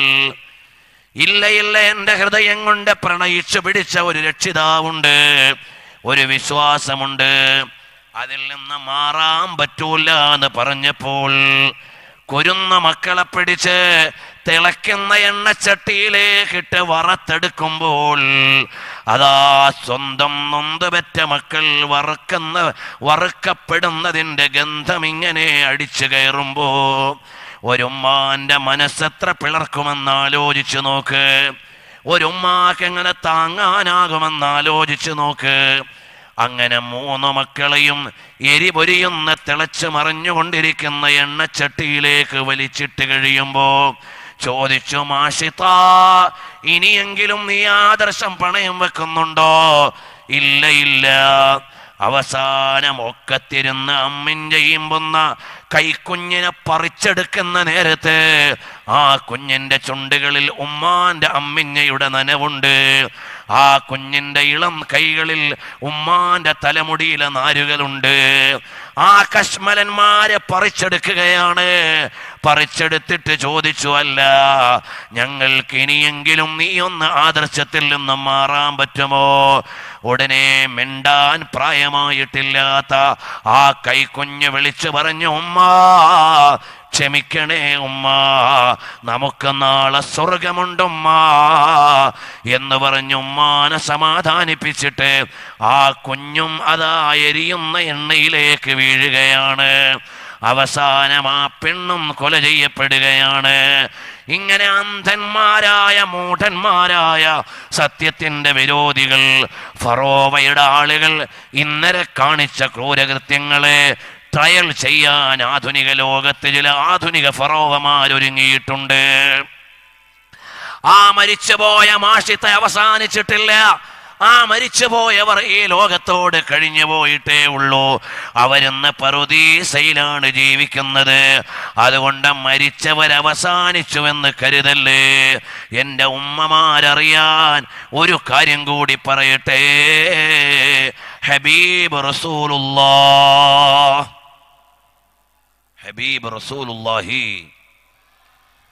സല്ലല്ലാഹു അലൈഹി വആലിഹി വസഹബിഹി വസല്ലം തങ്ങൾ ഒരു നാൾ അവിടുത്തെ വീട്ടിലേക്ക് വന്ന് അസ്മാ അടുക്കളയുടെ ചാരത്തിരിക്കുമ്പോൾ ഹബീബായ തങ്ങൾ പറഞ്ഞു, ഓ അസ്മാ, സലാം മടക്കണം മോളെ, സലാം മടക്കണം. ചോദിച്ചു, ആരുടെ സലാമാണ് നബിയെ മടക്കേണ്ടത്? നിങ്ങളുടെ ഭർത്താവ് മൂത്തത്തിന്റെ രണാങ്കണത്തിൽ മരണപ്പെട്ടു പോയ, ഷഹീദായി പോയ ജഅഫർ ഇബ്നു അബീ ത്വാലിബ് വന്നിട്ട് സലാം പറഞ്ഞിട്ടുണ്ട്. സലാം മടക്കണം മോളെ. നിങ്ങളുടെ ഭർത്താവ് മരിച്ചു വീണില്ലേ? സത്യത്തിന്റെ പക്ഷത്ത് നിലയുറപ്പിച്ചപ്പോൾ ഇരുട്ടിന്റെ കശ്മലന്മാര് കൊന്നുകളഞ്ഞില്ലേ നിങ്ങളുടെ ഭർത്താവിനെ? വലങ്കൈ അറുത്തു മാറ്റി, ഇടങ്കൈ അറുത്ത് മാറ്റി, കാലുകൾക്ക് മുറിവേൽപ്പിച്ച് 100 കണക്കിന് മർദ്ദനങ്ങളോടെ ആ നിങ്ങളുടെ ഭർത്താവ് മൂത്തത്തിന്റെ രണാങ്കണത്തിൽ ഷഹീദായില്ലേ? ആ മൂത്തത്തിന്റെ രണഭൂമിയിൽ ഷഹീദായ ജഅഫർ വന്ന് സലാം പറഞ്ഞിട്ടുണ്ട് മോളെ, സലാം മടക്കണം മോളെ. എന്നിട്ട് ഹബീബായ നബി തങ്ങൾ പറയുകയാണ്, യതീറു ബിജനാഹിൽ ജന്ന. ആ ജഅഫർ ഇബ്നു അബീ ത്വാലിബ് അല്ലാഹു നൽകിയ 2 ചിറകോടെ സ്വർഗത്തിൽ പാറിക്കളിക്കുന്നുണ്ട്. ജഅഫർ സ്വർഗത്തിൽ പാറിക്കളിക്കുകയാണ്. വിചാരിച്ചു പോയോ അങ്ങ് മരിച്ചുപോയിന്ന്? സ്വർഗത്തിൽ പാറിക്കളിക്കുന്നുണ്ട് മോളെ ജഅഫർ ഇബ്നു അബീ ത്വാലിബ് തങ്ങൾ. അപ്പോൾ അസ്മാ ബീവി റളിയല്ലാഹു അൻഹ പറയാണ്, യാ റസൂലല്ലാഹ്, അവിടുന്ന് ജനങ്ങളോടൊന്ന് പറയുമോ ഈ കാര്യം? ഞാൻ പറഞ്ഞ ജനങ്ങൾ അംഗീകരിക്കാൻ ഒരു പ്രയാസമുണ്ടാകും. കാരണം അവരാരാണ്? ഞാൻ പറഞ്ഞാൽ ഒരു പക്ഷേ ഉൾക്കൊള്ളാൻ പ്രയാസമായിരിക്കും. അതുകൊണ്ട് തങ്ങളൊന്ന് പറയുമോ നബിയേ? ഉടനെ ഹബീബായ തങ്ങള് പള്ളിയിലെ മിമ്പറിൽ കയറുകയാണ്. മിമ്പറിൽ കയറിയിട്ട് പറയുന്നു, അൽഹംദുലില്ലാഹ് ഹമിദല്ലാഹ വഅസ്നാ അലൈഹി, അല്ലാഹുവിനെ സ്തുതിച്ച് പടച്ചവനെ നന്ദി അറിയിച്ചിട്ട് പറയുകയാണ്, അല്ലയോ ജനങ്ങളെ, മൂത്തത്തിന്റെ രണാങ്കണത്തിൽ ഷഹീദായി വീണ ജഅഫർ ഇബ്നു അബീ ത്വാലിബ് റളിയല്ലാഹു അൻഹു ഇതാ സ്വർഗത്തിൽ പാറിക്കളിക്കുന്നുണ്ട്. വമാ യൻതിഖു അനിൽ ഹവാ ഇൻ ഹുവ ഇല്ലാ വഹ്യുൻ യൂഹാ. വഹ്യ് കൊണ്ട് മാത്രം സംസാരിച്ചിട്ടുള്ള, നേരു മാത്രം പറഞ്ഞിട്ടുള്ള ലോക ഗുരു സ്വല്ലല്ലാഹു അലൈഹി വസല്ലമ തങ്ങളാണ് ലോക ജനതയോട് വിളിച്ചു പറയുന്നത് ജഅഫർ സ്വർഗത്തിൽ പാറിക്കളിക്കുന്നുണ്ടെന്ന്. അപ്പോൾ മരണം എല്ലാത്തിൻ്റെയും അവസാനമല്ല. ഒരു വിശ്വാസിയുടെ പ്രതീക്ഷയുടെ ലോകം പരലോകമാണ്. ഈ ലോകത്ത് ജനിച്ചവരെല്ലാം മരിക്കാനുള്ളവർ. ഇവിടെ എന്നെന്നും വസിക്കാൻ ആരും ജനിച്ചിട്ടില്ല. ജനനം ഉണ്ടോ, മരണം സുനിശ്ചിതം. ഇവിടെ പിറന്നു വീണത് ഇവിടുന്ന് യാത്രയാവാനാണ്. കറുത്തവനാവട്ടെ വെളുത്തവനാവട്ടെ, വിശ്വാസിയാവട്ടെ അവിശ്വാസിയാവട്ടെ, അധമനാകട്ടെ ഉത്തമനാവട്ടെ, ആരാവട്ടെ, കീഴാളനാവട്ടെ മേലാളനാവട്ടെ, രാജാവാവട്ടെ പ്രധാനമന്ത്രിയാവട്ടെ, സുന്ദരനാവട്ടെ വിരൂപിയാവട്ടെ, എല്ലാവരും മരിക്കാൻ ജനിച്ചവരാണ്. മരണം സുനിശ്ചിതം. പിന്നെ ഇന്നായി നാളെയായി എന്ന വ്യത്യാസമുള്ളൂ.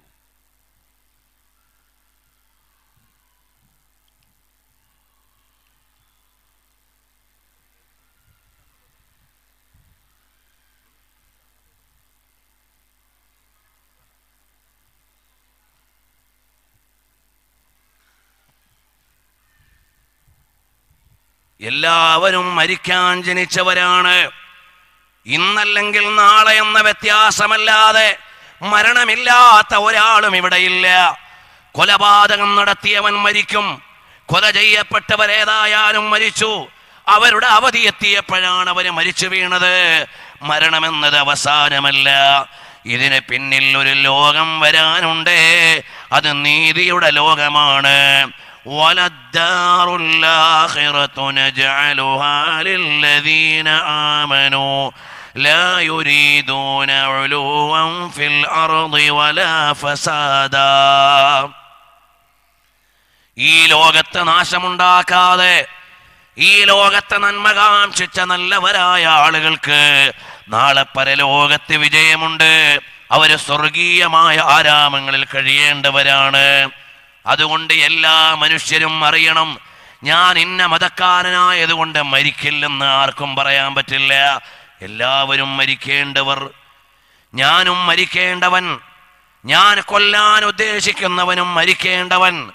എല്ലാവരും മരിക്കേണ്ടവരാണ്. അതുകൊണ്ട് ഞാൻ കൊന്നില്ലെന്നു കരുതി ഇവിടെ നീണ്ടുവാണില്ല.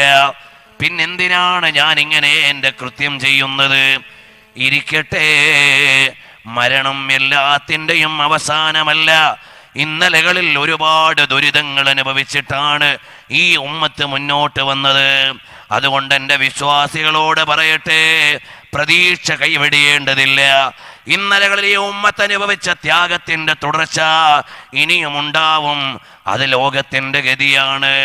ഒന്നുകൂടി ഞാൻ പറയട്ടെ, അടക്കി ഭരിച്ച കിങ്കരന്മാർക്ക് എന്നും വാഴാൻ കഴിയില്ല. അതും ലോകത്തിൻ്റെ പാഠമാണ്. അത് ലോകത്തുള്ള എല്ലാവരും അറിയേണ്ടതാണ്.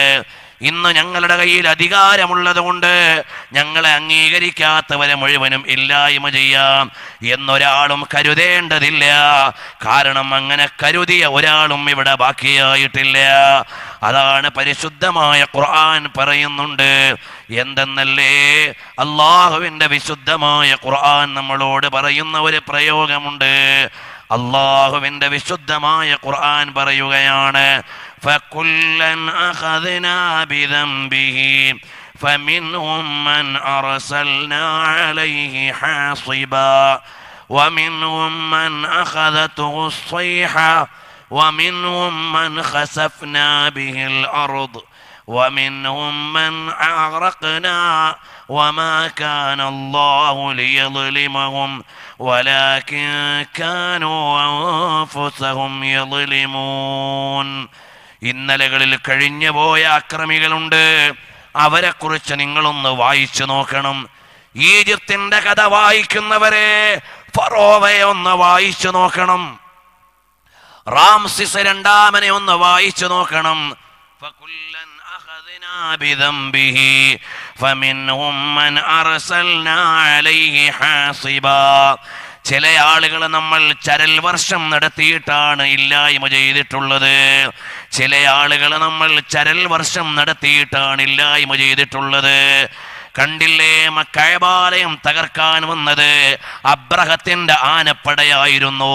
ആ ആനപ്പടയെ ഇല്ലായ്മ ചെയ്തത് അതാ കുരുവികൾ പാറിപ്പോകുമ്പോൾ ആ കുരുവികളുടെ കാലിൽ ഇറുക്കി വെച്ചിരുന്ന ചെറിയ കനൽ കട്ടകൾ കൊണ്ടാണ് ആനകൾ ചത്തൊടുങ്ങിയത്.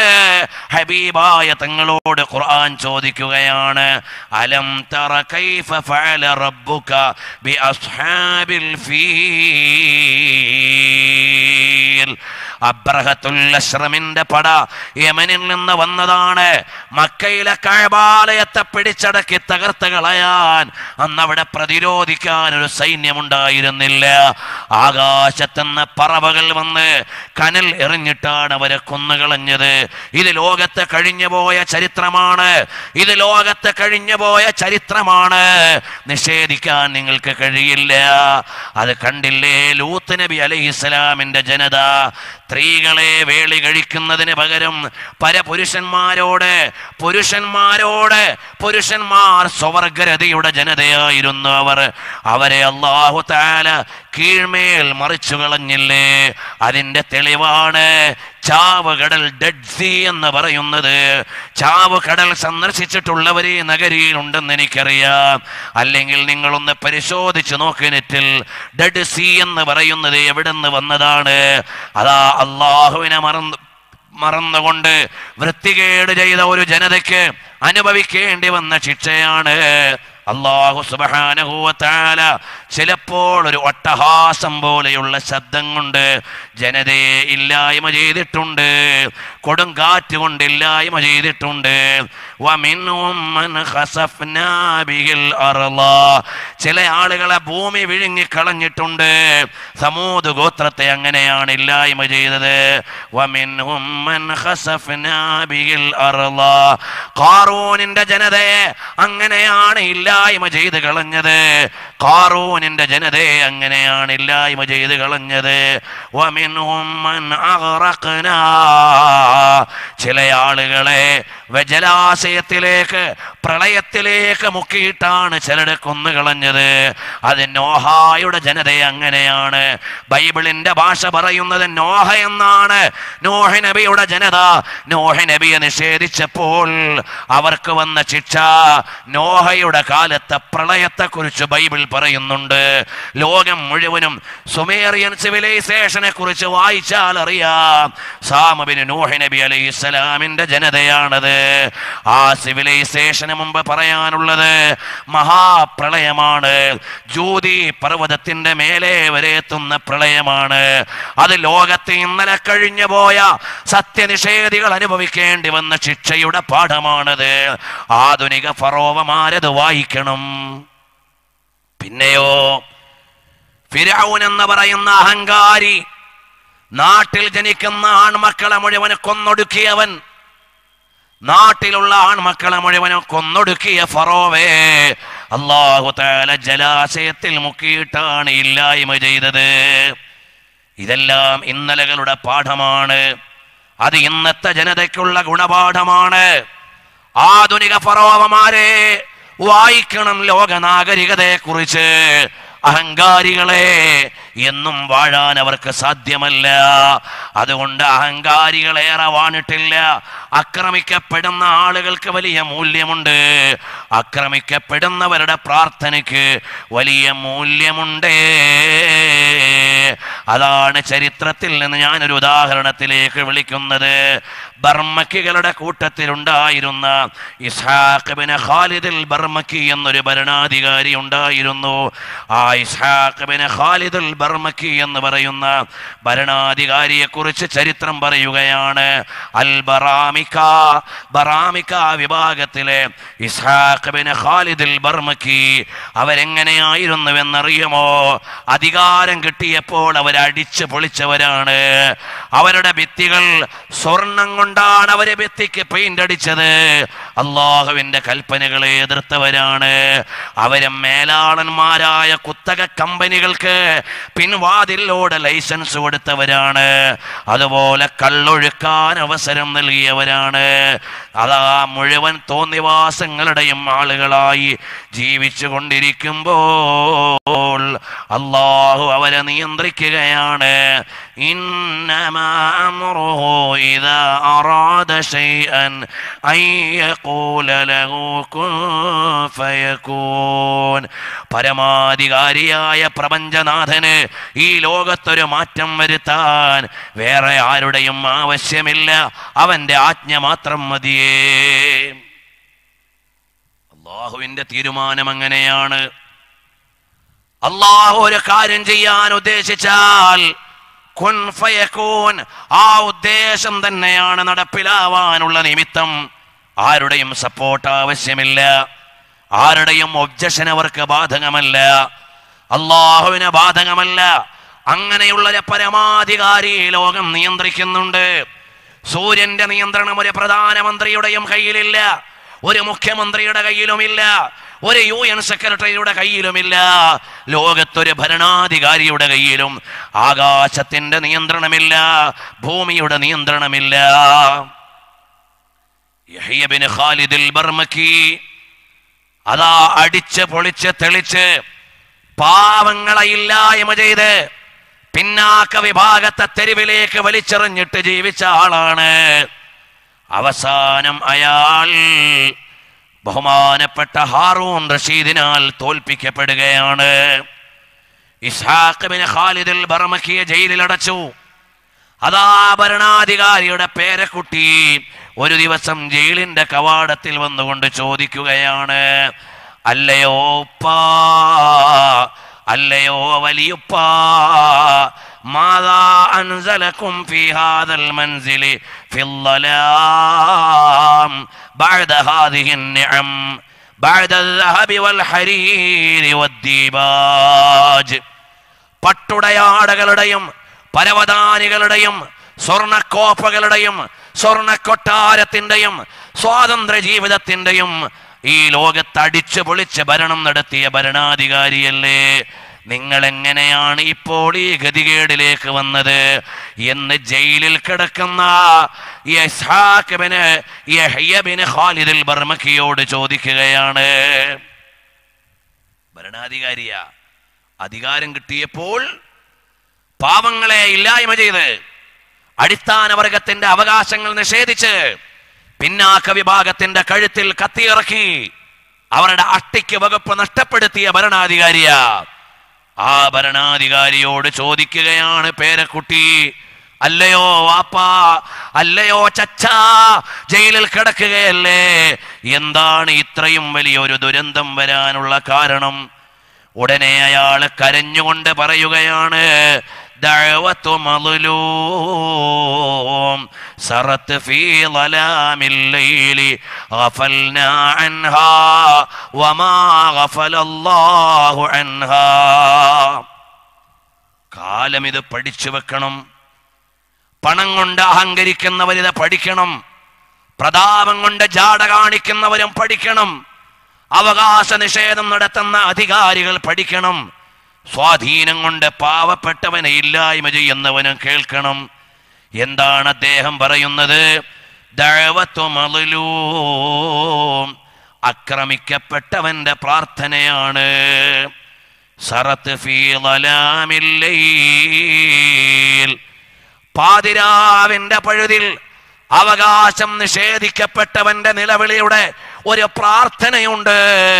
ആ പ്രാർത്ഥനയാണ് ഗഫൽനാ അൻഹാ, ആ പ്രാർത്ഥനയെ നമ്മൾ വില വെച്ചില്ല. വമാ ഗഫലല്ലാഹു അൻഹാ, അല്ലാഹു അത് പരിഗണിക്കാതിരുന്നിട്ടില്ല. നിങ്ങളോട് ഞാൻ ഉദാഹരണം പറയേണ്ടതില്ല. ഒരു 16-കാരനെ വരിഞ്ഞു കെട്ടി തല്ലുന്ന നേരത്ത് അവന്റെ ഹൃദയത്തിൽ നിന്ന് പതഞ്ഞു പൊങ്ങിയ ഒരു പ്രാർത്ഥന ആകാശം കടന്ന് മേലെ പോയി പ്രപഞ്ചത്തിന്റെ അധികാരിയിലേക്ക് അതെത്തിയിട്ടുണ്ട്. ആ പ്രാർത്ഥനയ്ക്കൊരു പ്രതികാരം കാലം കൊടുക്കാതിരിക്കില്ല. ആരാധനാലയത്തിന്റെ അകത്തളത്തിൽ 8 വയസ്സുള്ള ഒരു ശലഭത്തെ കിടത്തിയിട്ട് കശ്മലന്മാര് പിച്ച് കീറുമ്പോ ആ കുഞ്ഞോമന പൈതലിന്റെ ഹൃദയത്തിൽ നിന്ന് പറന്നു പൊങ്ങിയ ഒരു പ്രാർത്ഥനയുണ്ട്. അതിനെ തടഞ്ഞു വെക്കാൻ ലോകത്തൊരു സാമ്രാട്ടിനും കഴിയില്ല. പ്രതികളെ വെറുതെ വിടാൻ കോടതിക്ക് കഴിഞ്ഞേക്കാം. ഇരകളുടെ മുഖത്ത് നോക്കി ഇളിക്കാൻ ഇവിടെയുള്ള ജഡ്ജിമാർക്ക് കഴിഞ്ഞേക്കാം. ഇവിടെയുള്ള സംവിധാനങ്ങളെ മാറ്റിമറിക്കാൻ സ്വാധീന ശക്തി കൊണ്ട് കഴിഞ്ഞേക്കാം. പക്ഷേ ദഅവത്തു മദ്ലൂം, ആക്രമിക്കപ്പെട്ടവന്റെ പ്രാർത്ഥന സറത്ത് ഫീ ളലാമിൽ ലൈൽ, പാതിരാവിന്റെ പഴുതിൽ വന്നിട്ടുള്ള ഒരു പ്രാർത്ഥനയുണ്ട്. ഗഫൽനാ അൻഹാ, നമ്മൾ അതിനെ മറന്നുപോയി.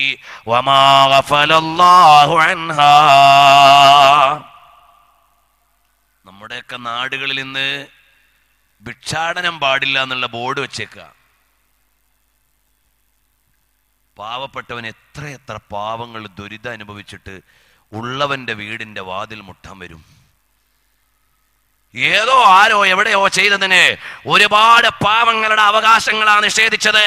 അതിന് കൂട്ടായ്മ വരാൻ എത്ര വേഗം ഉണ്ടായത്. അല്ലാഹുവേ, നീ കൊടുത്ത പണം കൊണ്ടുള്ള ഗേറ്റല്ലേ ഇവൻ പൂട്ടിയിട്ടിരിക്കുന്നത്. എന്നെ പാവമായി ഇവന്റെ വാതിൽക്കെത്തിച്ചവൻ നീയല്ലേ അല്ലാ. ഇനി ഇവന്റെ അധികാരം കൊടുക്കല്ലേ എന്ന് പ്രാർത്ഥിച്ച ഒരു പാവത്തിന്റെ പ്രാർത്ഥനയെ തടുക്കാൻ ഒരു മുതലാളിയുടെ ഗേറ്റിനും കഴിയില്ല, ഒരു പ്രമാണിയുടെ പ്രമാണത്തിനും കഴിയില്ല. ഇല്ലായ്മയുള്ള എത്ര ആളുകളുണ്ട് ഇവിടെ, എത്ര രോഗികളുണ്ട്. എത്രയോ ആളുകൾ കിഡ്നി ചികിത്സയ്ക്ക് വേണ്ടി ഗതിയില്ലാഞ്ഞിട്ട് മറ്റുള്ളവരുടെ മുമ്പിൽ വരുന്നു. എത്ര ആളുകൾ ക്യാൻസർ ട്രീറ്റ്മെന്റിന് വരുന്നു. ആരോ എവിടെയോ അക്രമങ്ങൾ ചെയ്തിട്ടുണ്ടാവാം. അതിനുള്ള പ്രതിവിധി എന്നല്ലാതെ ഈ നാട് ഭിക്ഷാടനില്ല. പാവങ്ങളെ മുഴുവൻ നിങ്ങൾ ഏറ്റെടുത്തിട്ടാ ബോർഡ് വെച്ച്? പാവങ്ങളെ മുഴുവൻ ഏറ്റെടുത്തിട്ടാണോ ബോർഡ് വെച്ചത്? അല്ല. ഏതോ ആളുകൾ ചെയ്തതിന്റെ പേരിൽ ഒരുപാട് പാവങ്ങളുടെ അവസരങ്ങളെ ഇല്ലായ്മ ചെയ്യാനാണ് കൂട്ടായ്മകൾ വന്നത്. പല നാടുകളിലും വാട്സപ്പ് ഗ്രൂപ്പിന്റെ ബോർഡാ. ഈ നാട്ടിലെ വാട്സപ്പ് ഗ്രൂപ്പ് തീരുമാനിച്ചു ഇവിടെ യാചന പാടില്ല. യാചന പാടില്ല എന്ന് ബോർഡ് വെക്കണമെങ്കിൽ അവിടെയുള്ള മുഴുവൻ പാവങ്ങളുടെയും സെൻസസ് എടുത്തിട്ട് അവർക്ക് സക്കാത്തും കൊടുത്ത് അവർക്ക് സഫിഷ്യൻ്റ് ആയിട്ട് ജീവിക്കാനുള്ള സംവിധാനം കൊടുത്തിട്ട് അഭിമാനത്തോടെ ബോർഡ് വെക്കണം. ഇത് യാചിക്കാൻ ആളില്ലാത്ത നാട് എന്ന്. അതിനാൾ വരേണ്ടത്. ഇത് യാചിക്കാൻ ആളില്ലാത്ത നാട് എന്ന് വെക്കാനാണ് കൂട്ടായ്മകൾ വരേണ്ടത്. യാചന പാടില്ലെന്ന് വെക്കാനല്ല. കാരണം ഓരോ ദുരിതങ്ങൾ അനുഭവിക്കുന്ന വീടുകളിലേക്ക് ചെല്ലുമ്പോഴും പാവങ്ങളുടെ അടുക്കലേക്ക് ചെല്ലുമ്പോഴുവേ അവരുടെ യാചനയുടെ അനിവാര്യതയെക്കുറിച്ച് ബോധ്യപ്പെടുക. അള്ളാഹു നമുക്കെല്ലാം ഇഫ്ഫത്തോടെ ജീവിക്കാനുള്ള തൗഫീഖ് നൽകുമാറാകട്ടെ. നമ്മളതറിയില്ല. നമ്മുടെ വീടിന്റെ മുമ്പിലേക്ക് വരുന്നവർ ഇന്നലെ നമ്മളെക്കാൾ പ്രതാപത്തിൽ കഴിഞ്ഞവരുണ്ടാവും. കാലം അവരെ യാചകരാക്കിയിട്ടുണ്ടാകും. അവിടെയും നമ്മൾ ആലോചിക്കണം. ഇബ്നു അബ്ബാദ് എന്ന് പറയുന്ന ഒരാളുണ്ടായിരുന്നു. അയാളുടെ സ്പെയിനിലെ അദ്ദേഹത്തിന്റെ ഭരണപ്രവിശ്യയുടെ പകുതി ഏരിയയും അദ്ദേഹത്തിന്റെ കയ്യിലായിരുന്നു. പകുതി ഭാഗം മാത്രമാണ് ജനങ്ങൾക്ക് നൽകിയത്. അവസാനം ഇബ്നു അബ്ബാദിന്റെ ഭാര്യ ഒരു നേർച്ച ചെയ്യുകയാണ്, പാവങ്ങളുടെ കൂടെ എൻ്റെ തലയിൽ വെള്ളം വെച്ചൊന്ന് വെള്ളം ചുമക്കണം, വെള്ളക്കുടം. എനിക്ക് പാവങ്ങളെ പോലെ മണ്ണൊന്ന് കൈകൊണ്ടെടുക്കണം. ഇബ്നു അബ്ബാദിനോട് പറഞ്ഞു, എനിക്കങ്ങനെ ഒരു നേർച്ചയുണ്ട്. അദ്ദേഹം പറഞ്ഞു, നീ കൊട്ടാരത്തിൽ വസിക്കുന്നവളാണ്, നിനക്കങ്ങനെ നേർച്ച ചെയ്യാൻ പറ്റൂല. അവസാനം ഫത്വ തേടിയിട്ട് കസ്തൂരി കയ്യിൽ പിടിച്ചിട്ട് മണ്ണെന്ന് സങ്കല്പിക്കുകയാണ്. സുഗന്ധം കലക്കിയ വെള്ളം തലയിൽ വെച്ചിട്ട് ആ നേർച്ച വീടിയൊന്ന് സമാധാനിക്കുകയാണ്. ഇബ്നു അബ്ബാദ് തോൽപ്പിക്കപ്പെടുന്നു. ഇബ്നു അബ്ബാദിന്റെ 4 പെൺമക്കളും തെരുവിൽ കിടന്ന് തെണ്ടുകയാണ്. അവസാനം ഇയാൾ അടക്കപ്പെട്ട ജയിലിന്റെ മുമ്പിലേക്ക് വരുന്നു.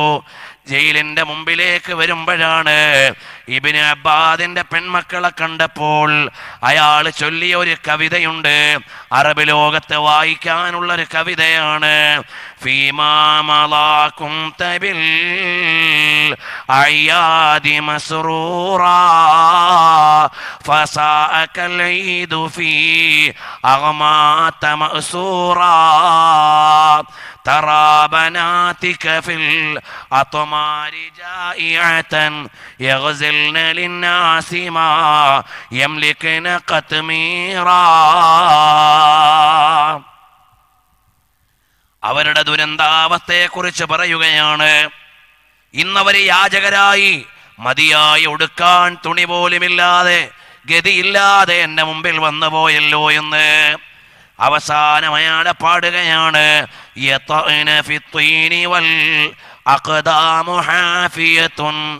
അവരെന്ന നഗ്നബാധരായി ചളിയിൽ ചവിട്ടി നടക്കുകയാണ്.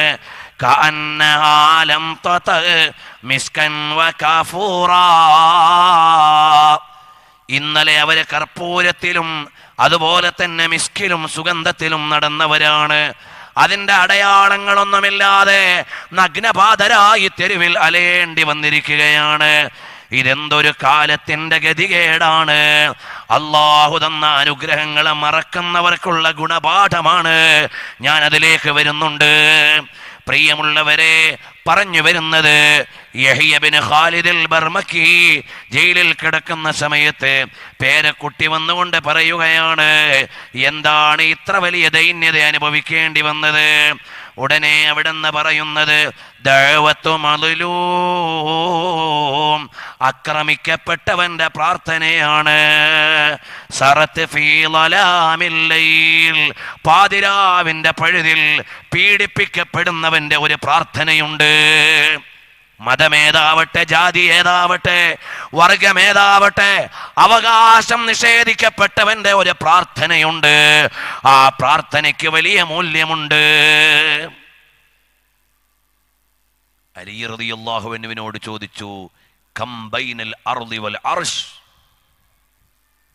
കം ബൈനൽ അർളി വൽ അർശ്. റൗഹുൻ വറൈഹാൻ എന്ന ഗ്രന്ഥത്തിന്റെ പേജുകളാണ് ഞാൻ വായിക്കുന്നത്. ഖീല ലി അലി ഇബ്നു അബിൽ ഹസൻ, ഖീല ലി അലി ഇബ്നു അബിൽ ഹസൻ റളിയല്ലാഹു അൻ, ഹസൻ എന്നവരുടെ വാപ്പയായ അലി റളിയല്ലാഹു അൻഹുവിനോട് ചോദിക്കുകയാണ്, കം ബൈനൽ അർശി വത്തുറാബ്, ഈ ഭൂമിയുടെയും അല്ലാഹുവിന്റെ അർശിന്റെയും ഇടയിലുള്ള ദൂരം എത്രയാണ്? മഹാനരായ അലി റളിയല്ലാഹു അൻഹു പറഞ്ഞ മറുപടി, ദഅവത്തു മദ്ലൂം ഔ ദഅവത്തു മുസ്തജാബ, ഉത്തരം കിട്ടുന്ന പ്രാർത്ഥനയുടെ ദൂരമാണ് എന്ന് പറഞ്ഞാൽ ആക്രമിക്കപ്പെട്ടവന്റെ പ്രാർത്ഥന മറയില്ലാതെ അല്ലാഹുവിലേക്ക് എത്തും. അതുകൊണ്ട് നമ്മൾ കാരണമായിട്ട് ആരും ആക്രമിക്കപ്പെടാൻ പാടില്ല. ആക്രമിക്കപ്പെടുന്നവന്റെ ഒരു പ്രാർത്ഥനയുണ്ട്. ആ പ്രാർത്ഥനയെ തടഞ്ഞു വെക്കാനാവില്ല.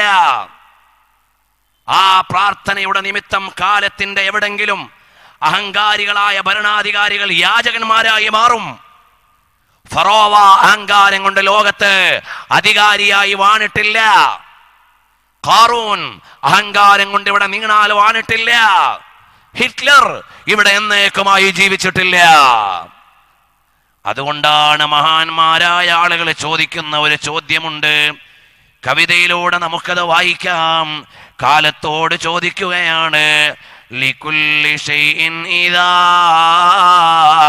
മാ തമ്മ നുഖ്സാനു ഫലാ യുഗറു ബിൽ ഐശി ഇൻസാനു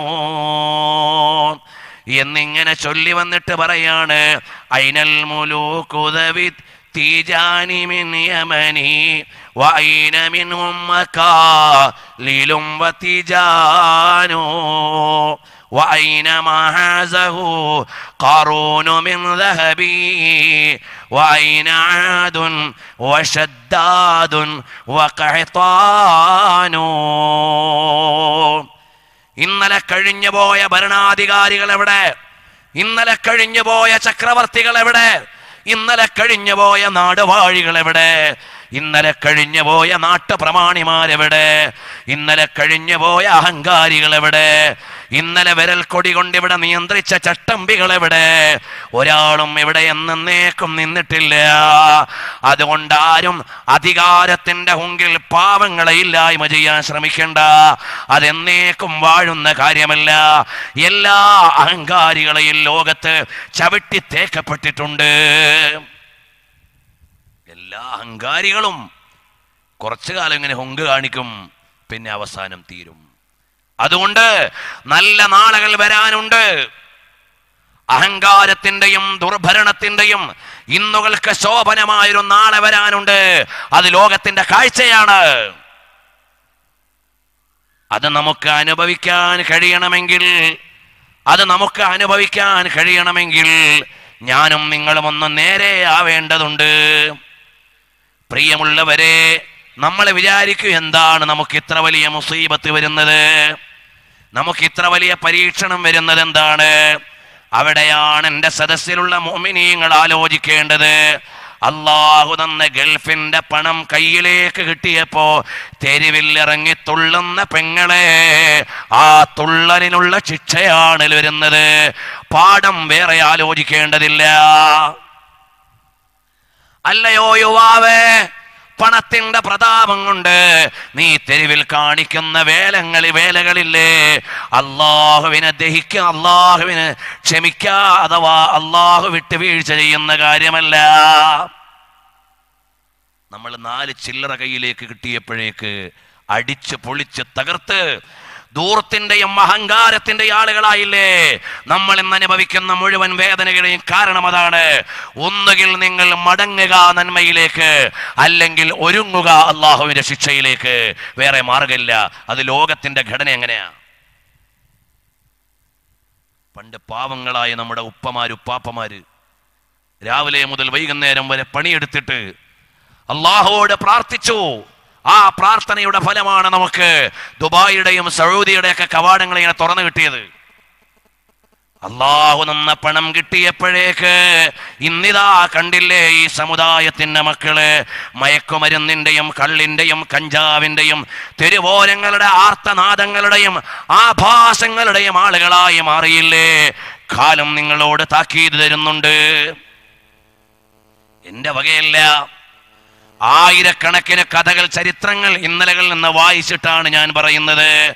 കാലം വെറുതെ വിടില്ല. ഒന്നുകിൽ നിങ്ങൾ കാലത്തിന്റെ കലിയിളകളിൽ മടങ്ങിപ്പോകും, അല്ലെങ്കിൽ അള്ളാഹുവിലേക്ക് മടങ്ങിക്കോളൂ. അതാണ് മഹാനരായ അബൂദർദാ റളിയല്ലാഹു അൻഹു പറയുന്നത്. മുസ്ലിം സമൂഹം സൈപ്രസ് ജയിച്ചടക്കുകയാണ്. സൈപ്രസ് ജയിച്ചടക്കുന്ന സമയത്ത് ഇമാം അഹ്മദ് റളിയല്ലാഹു അൻഹു പറയുകയാണ്, ഇമാം മുസ്ലിം റിപ്പോർട്ട് ചെയ്യുകയാണ്, ഹദ്ദസനാ സഫ്വാൻ ഇബ്നു ഉമർ എന്നവർ പറയുന്നു, ഹദ്ദസനി അബ്ദുറഹ്മാൻ എന്നവർ റിപ്പോർട്ട് ചെയ്തതാണ്. അന്നബീഹി, വാപ്പയിൽ നിന്നുള്ള നിവേദനമാണ്. ലമ്മാ ഫുതിഹത് ഖുബ്റുസ്, സൈപ്രസ് ജയിച്ചടക്കിയപ്പോൾ എല്ലാവരും ആനന്ദത്തിന്റെ ബഹളത്തിലാണ്. അബൂദർദാ റളിയല്ലാഹു അൻഹു കരയുകയാണ്.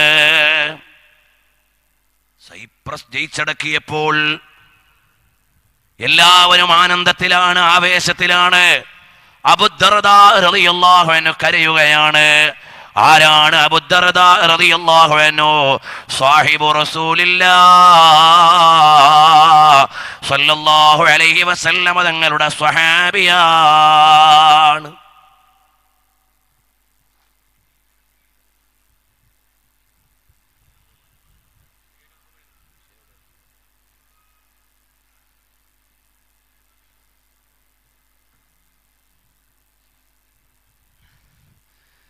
സൈപ്രസ് ജയിച്ചടക്കിയ നേരത്ത് മഹാനരായ സയ്യിദുനാ അബൂദർദാ റളിയല്ലാഹു അൻഹു കരയുകയാണ്. ബാക്കിയുള്ള സ്വഹാബ ചോദിച്ചു, എന്താണ് ആനന്ദിക്കേണ്ട ഈ സമയത്ത് നിങ്ങൾ കരയുന്നത്? ഉടനെ മഹാനരായ സ്വഹാബി പറഞ്ഞില്ലേ, ഇവിടെയുള്ള ജനത അള്ളാഹുവിനെ മറക്കുകയും അഹങ്കരിക്കുകയും കള്ളിൻ്റെയും കഞ്ചാവിൻ്റെയും അടിമകളാവുകയും ചെയ്തപ്പോഴാണ് നമ്മൾ സത്യത്തിൻ്റെ പേരിൽ അവരെ ജയിച്ചടക്കിയത്. അവര് അധമന്മാരായപ്പോഴാണ് നമ്മൾ ജയിച്ചടക്കിയത്. നാളെ നമ്മുടെ പിൻഗാമികളെ കള്ളിൻ്റെയും കഞ്ചാവിൻ്റെയും അടിമകളായാൽ നമ്മളെ അടുത്ത ഒരു തലമുറ ജയിച്ചടക്കുമല്ലോ. അതാലോചിച്ചിട്ടാണ് ഞാൻ കരയണത്. ഞാൻ പറഞ്ഞത് മനസ്സിലായോ? സ്വഹാബികൾ സൈപ്രസ് ജയിച്ചടക്കി. ആ സമയത്ത് മഹാനരായ അബൂദർദാ റളിയല്ലാഹു അൻഹു പറയാ, ഈ നാട്ടുകാര് അഹങ്കാരികളായി, അക്രമികളായി. അപ്പോഴാണ് നമ്മൾ സത്യത്തിന്റെ ആളുകൾ വന്ന് അവരെ തോൽപ്പിച്ചുകൊണ്ട് ജയിച്ചത്. ഇനി നമ്മുടെ മക്കൾക്ക് ഇതെല്ലാം കൂടെ കിട്ടി, കുറച്ച് പൈസ ഒക്കെ കയ്യിലായി, കള്ളും പാട്ടും കൂത്തും ഒക്കെ ആയാൽ അവരെ വേറൊരു ജനത വന്ന് കീഴൊതുക്കും. അതാലോചിച്ചിട്ട് ഞാൻ കരയാണ്. അതുപോലെ തന്നെ സംഭവിക്കുകയാണ്. സൈപ്രസിലെ ജനങ്ങൾ കിട്ടിയ അനുഗ്രഹത്തിന്റെ പേരിൽ കള്ളും പെണ്ണും കൂത്തും പാട്ടും മ്യൂസിക്കും ഒക്കെ ആയപ്പോൾ അടുത്ത ഒരു തലമുറ വന്ന് കീഴടക്കിയില്ലേ. നമ്മുടെ കയ്യിൽ നിന്ന് ഖുബ്റുസ് നഷ്ടപ്പെടുകയാണ്.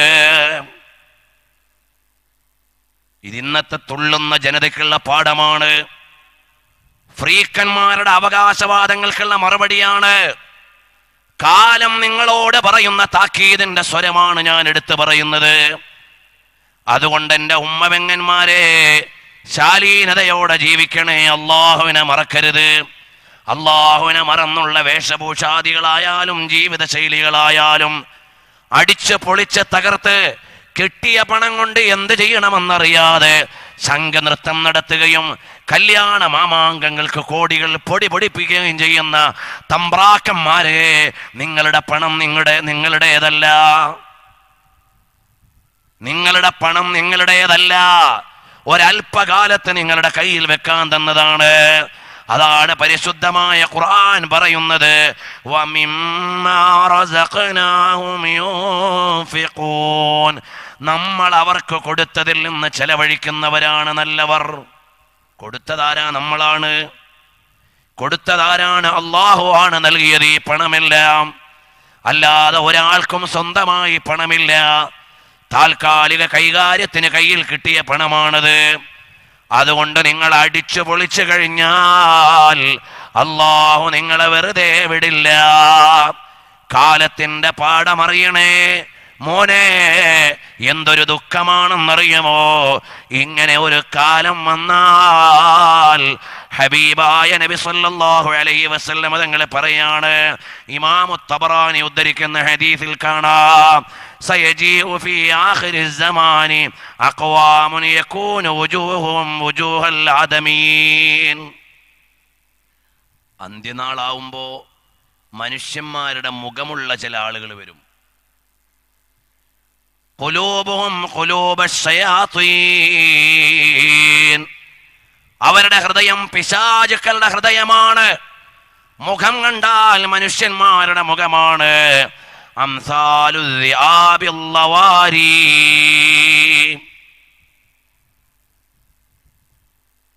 ചെന്നായ്ക്കളെ പോലെയാണ് അവര്. ചെന്നായ്ക്കളാണ്, അക്രമികളായ ചെന്നായ്ക്കളാണ്. ഹൃദയം പിശാചാണ്. അവരുടെ മുഖം മനുഷ്യന്മാരെ പോലെയാണ്.